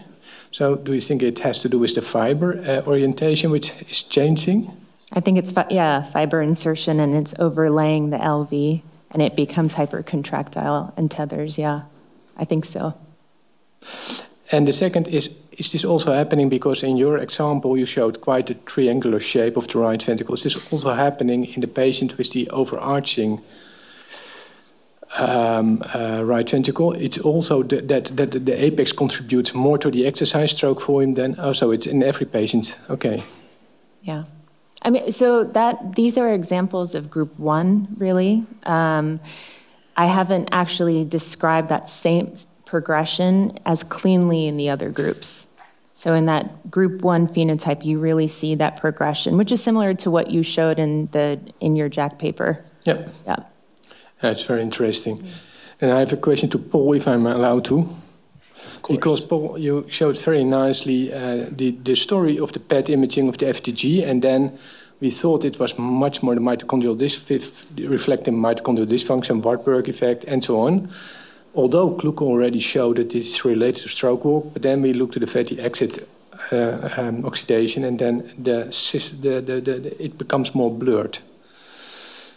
And then there might be explanation, so the trace is not sensitive enough or not, or it might be that the concept is wrong. And I just wanted to have your opinion about that. And I still see Stephen there. Still, Ned. No, I was expecting more from that fatty acid probe to help define what actually is happening with fatty acid oxidation, but you're absolutely right. It's just one long branch chain fatty acid. I don't know if that's the right substrate. I think it needs to be revisited. It may just be a heterogeneous signal. These are all very small studies too, and so if there is a very important signal that by some other gold standard is equivalent to a decompensated phenotype, that would need to be concentrated to really understand the physiologic meaning of these. So has it blurred? I think the glucose metabolism is definitely dysregulated and very, very consistent, at least in most group 1 pH, maybe not CHD pH, but fatty acid metabolism, I agree, both from preclinical and this clinical data, it's a little less clear and needs a little bit more work. Thank you. Rohan. Hey, good morning. I always find it intimidating to follow a Dutch guy with a low tone of voice. I don't know how you guys did really great answering. So one quick comment to jump off on what happened, Aaron, you were saying. I do think it's relevant, it's really important that maybe these technologies are expensive and we don't know how to incorporate them in our clinical practice, but they're going to be critical for evaluating treatment response, especially with therapies that are coming up now, that we may want to design trials with withdrawal of drugs and looking at the effect of withdrawing the drug and sustainability of effect in, quote, disease-modifying drugs. So I do think we have to put our money down in some of the technologies here for the next generation of therapeutics that we're trying. I have a quick question for Paul. First of all, excellent session. To jump off of what you just said, insulin resistance and metabolic shift is a systemic phenomenon in heart failure and pulmonary hypertension. And I've never really, these are beautiful pictures, but I've never seen anyone put context to what happens to myocardial metabolism within the realm of a systemically dysfunctional metabolism, insulin resistance, diabetes, and how does that shape what you're seeing or limit what we're imaging from the FDG PET approach? That's a great question on a couple of fronts. Some of these studies have carefully controlled for diabetes as a confounder for these, either in assessing it as a variable or excluding or including these patients, but they're an important part of the phenotype, for sure. Dynamic imaging actually takes into account changes in glucose. These studies are done under fasting conditions, but there is an important equilibrium that's used to measure uptake rates based on plasma glucose and what we think is tissue glucose uptake in these studies. And so the data may be there in these dynamic scans as far as what insulin resistance and metabolic syndrome are changing these parameters, but I haven't yet seen it looked at in a systematic way. But the information may be there. Okay, thank you. Did you want to ask a question, Jane? Oh, sure. And then Franz? All right. I have one after that. Go ahead, Jane. Too. All right, so this is a question that was sort of debated hotly last week among the cardiologists at the American Heart Meeting. But, you know, with all of these imaging modalities, when is the right time to get these, you know, to do the test? Is it really after we, you know, when the patient comes in acutely? Is it after we diurese them to their dry weight? And how does this change for phenotyping and prognosis? So I think both. So what we have shown in the echo literature, at least, is that the following of a contractile measure over PASP, so like the TAPSI-PAPSI coupling ratio, is more important than using any of those markers in isolation. So what we typically do is, you know, a patient walks into the hospital, they get a CT, they get an echo, and then after we diurese to their dry weight, we are repeating a limited RV-focused echo, looking at those specific parameters. Yeah. And does I'm sorry to jump in, but the tethering, especially in the changes in the longitudinal, but is that sensitive enough to show a change in just having diuresed the patient? And is it enough to guide when we've reached that point without taking them back to the cath lab? That I haven't looked at. In particular, the dynamic changes in RV strain. We have looked at the performance of RV strain as the numerator. So we've looked at what's more important, numerator, tissue Doppler, fractional area change, or TAPSI. And interestingly enough, it seems like fractional area change is actually the best contractile measure because it takes into account the geometric configuration of the RV as a marker of, you know, is your end diastolic area actually going down with time? And is the RV assuming a normal contour versus a lot of these measures are just tracking that longitudinal motion. So fractional area change over PAPSI may actually be the best coupling marker. Thanks you all again for a great session. Dr. Rahaghi, I'm going to pick on you because you so eloquently had some imaging of the pulmonary vasculature, and this is sort of a piggyback onto what Rohan was saying about disease modification. And I think, as I see it, there's two problems with our current modalities when we're assessing response to potentially disease modification. One is the resolution. Of course, in a sense, when we look at the histopathology, we're looking at vessels, precapillary vessels like 500 microns, right? We, in essence, I don't believe are, measuring directly to that resolution our vessels. Secondly, when we look at potential response to therapy or disease modification, do we have the spatial resolution to see that we are actually modifying flow to diseased capillaries rather than potentially diverting flow to non-diseased areas in the lungs? So what do you think of the modalities you pointed out may or potentially address those two issues in the future? Excellent question, and I think there's a couple of dimensions to the answer. I think one of them is that, with the photon counting, I think we're getting 500 microns is 0.5 millimeter, and we're getting close to being able to see structures of that size. With the help of AI, we have some data to show that we can actually even estimate the size at a subvoxel resolution. So we are getting closer, but I think fundamentally your point is well taken, which is that where the real action is, which is the really tiny arterioles and capillaries, we still can't see those. So what we're doing is we are correlating, and we are saying that changes in these larger vessels reflect changes downstream. And we're further positing that since we're closer to the action than the RV, that maybe we're a little bit more sensitive. But at the end of the day, you're right. We're not actually, looking at those structures where the sort of the remodeling begins. But I think the way forward for that, at least within the realm of CT and potentially with the realm of MRI, is looking at the concept of perfusion. And I think that's where you get to see perhaps not necessarily the single vessels where the action is occurring, but where you can see the flow through those vessels and the amount that the blood is really penetrating and flowing through the tissue. And that's where I think dual energy and photon counting and molecular markers and MRI and all these things could potentially answer that. Now, how does that relate to the word disease modifying? I mean, that is such a loaded word, and there are, that's a whole conference unto itself. But I think to the question of whether we're affecting the target small vessels, I think perfusion is probably the way we're going to start looking at that.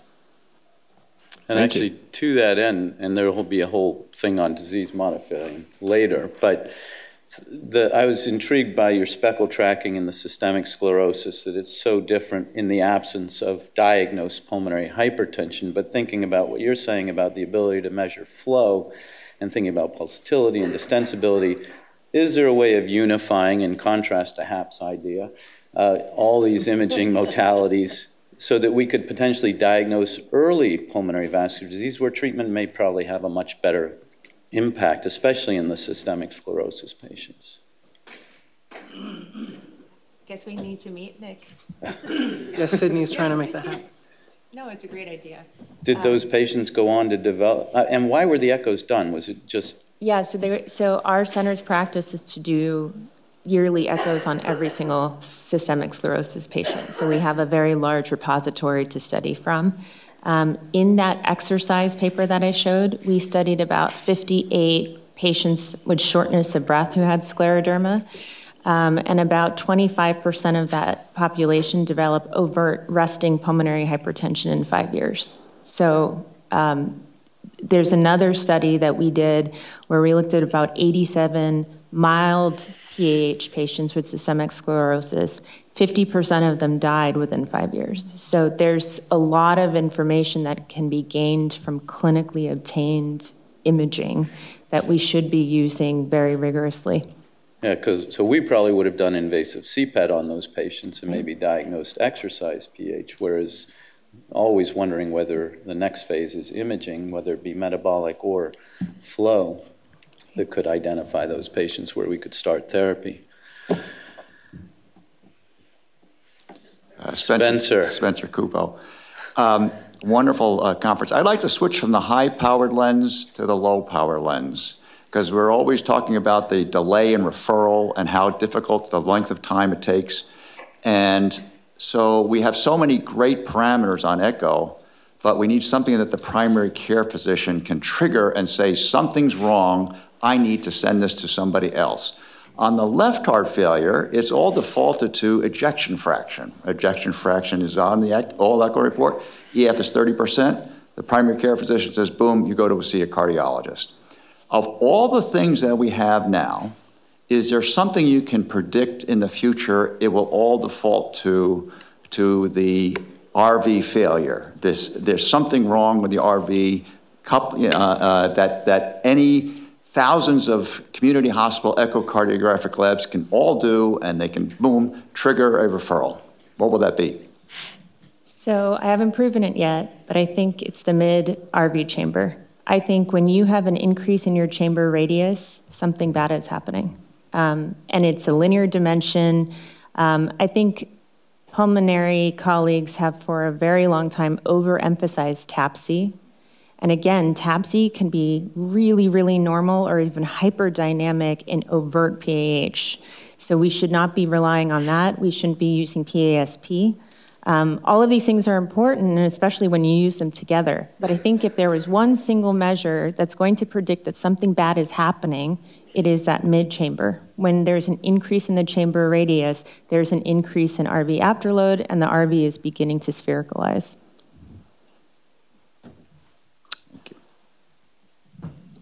Great talks. I'm Min Lu from Morphic Therapeutic, so I'm on the industry side.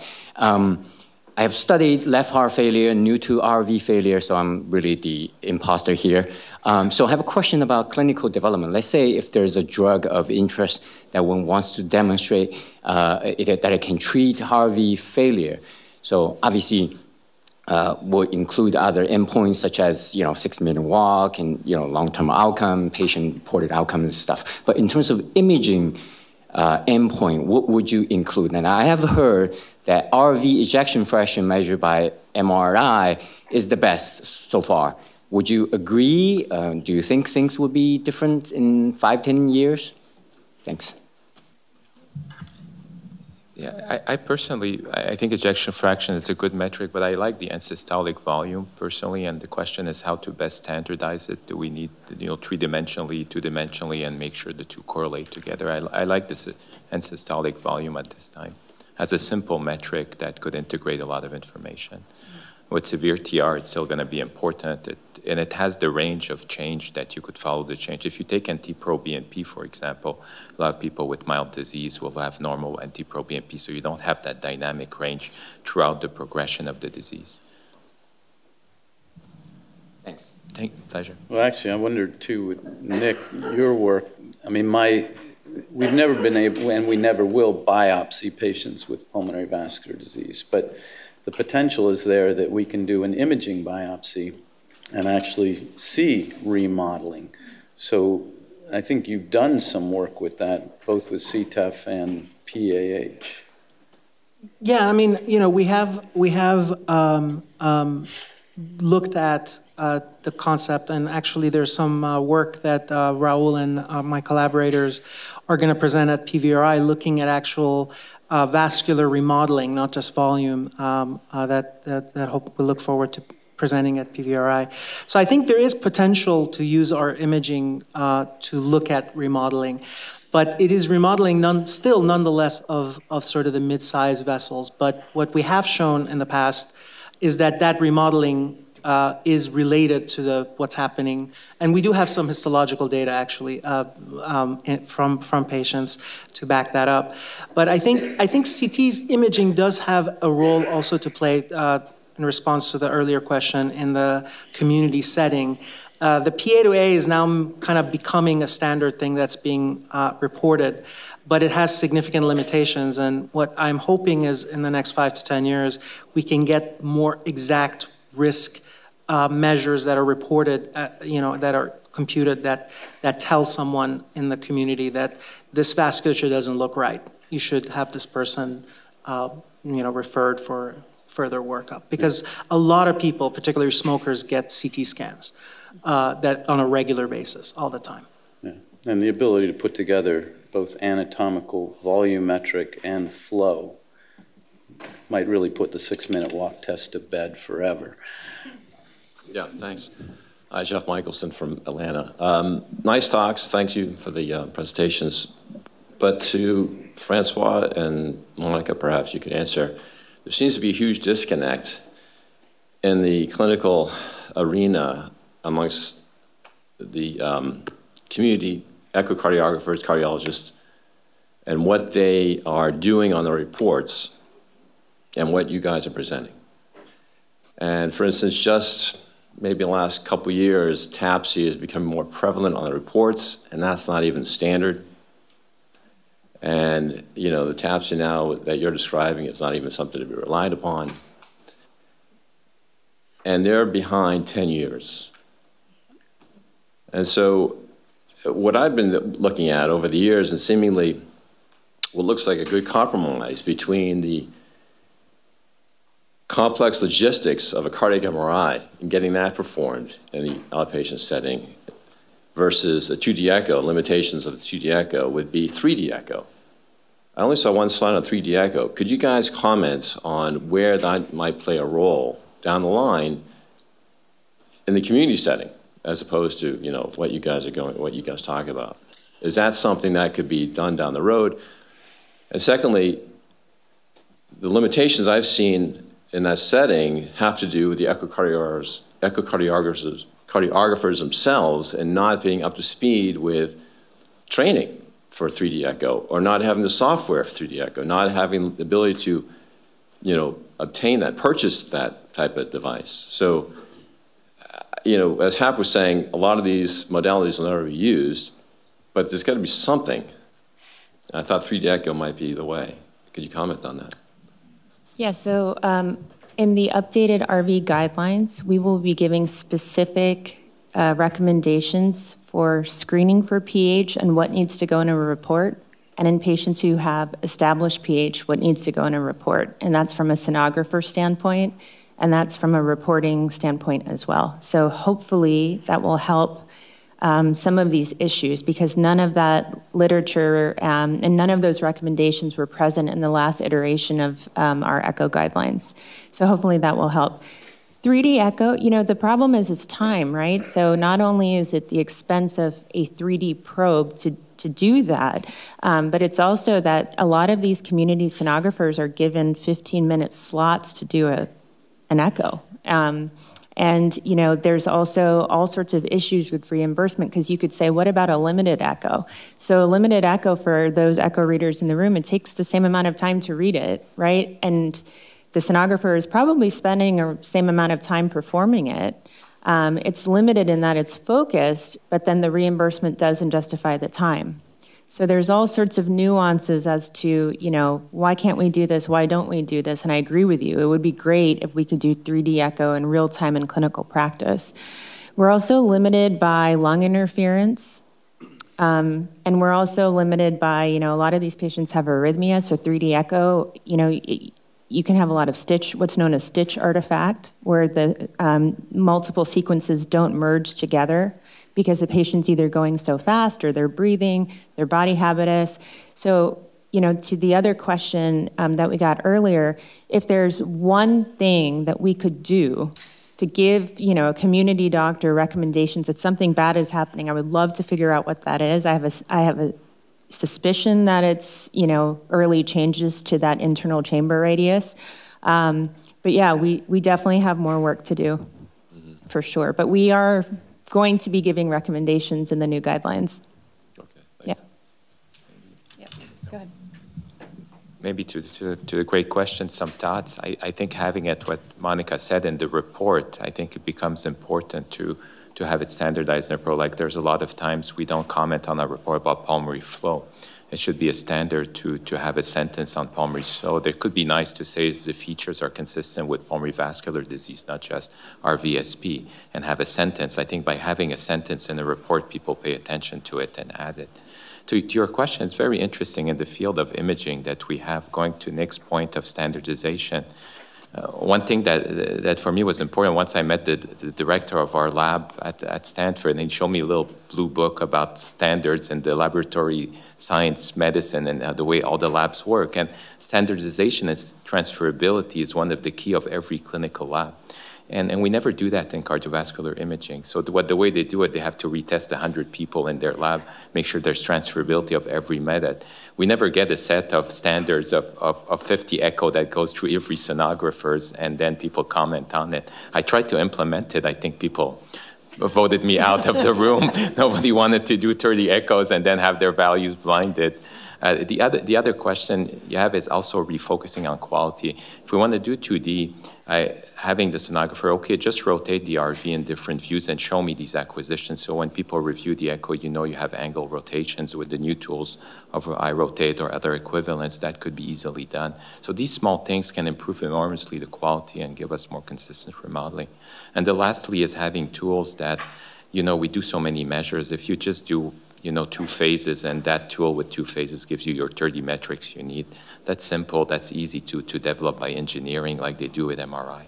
So these are some things that could Yeah, thank you. But, to your point, those are all, terrific, and I agree with you. But trying to convince the echo guys to look at that, or the sonographers themselves to look at those angles, it's like you're talking to a wall. It's very hard. Like I told you, they voted me out of the room when I tried to impose it, like really only 20 echoes, so standardized and have our standardization reporting.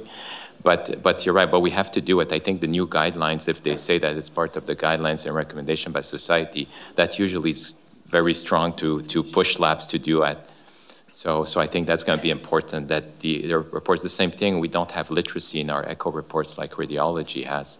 And that needs to change, like explaining literacy, the findings, and to the point we need, when it becomes standard, people will do it. Yeah. We're making progress, though. I think only 10 years ago, they never even mentioned the right ventricle. Yeah, we're making progress. All right, if there are no more questions, we can go ahead and break.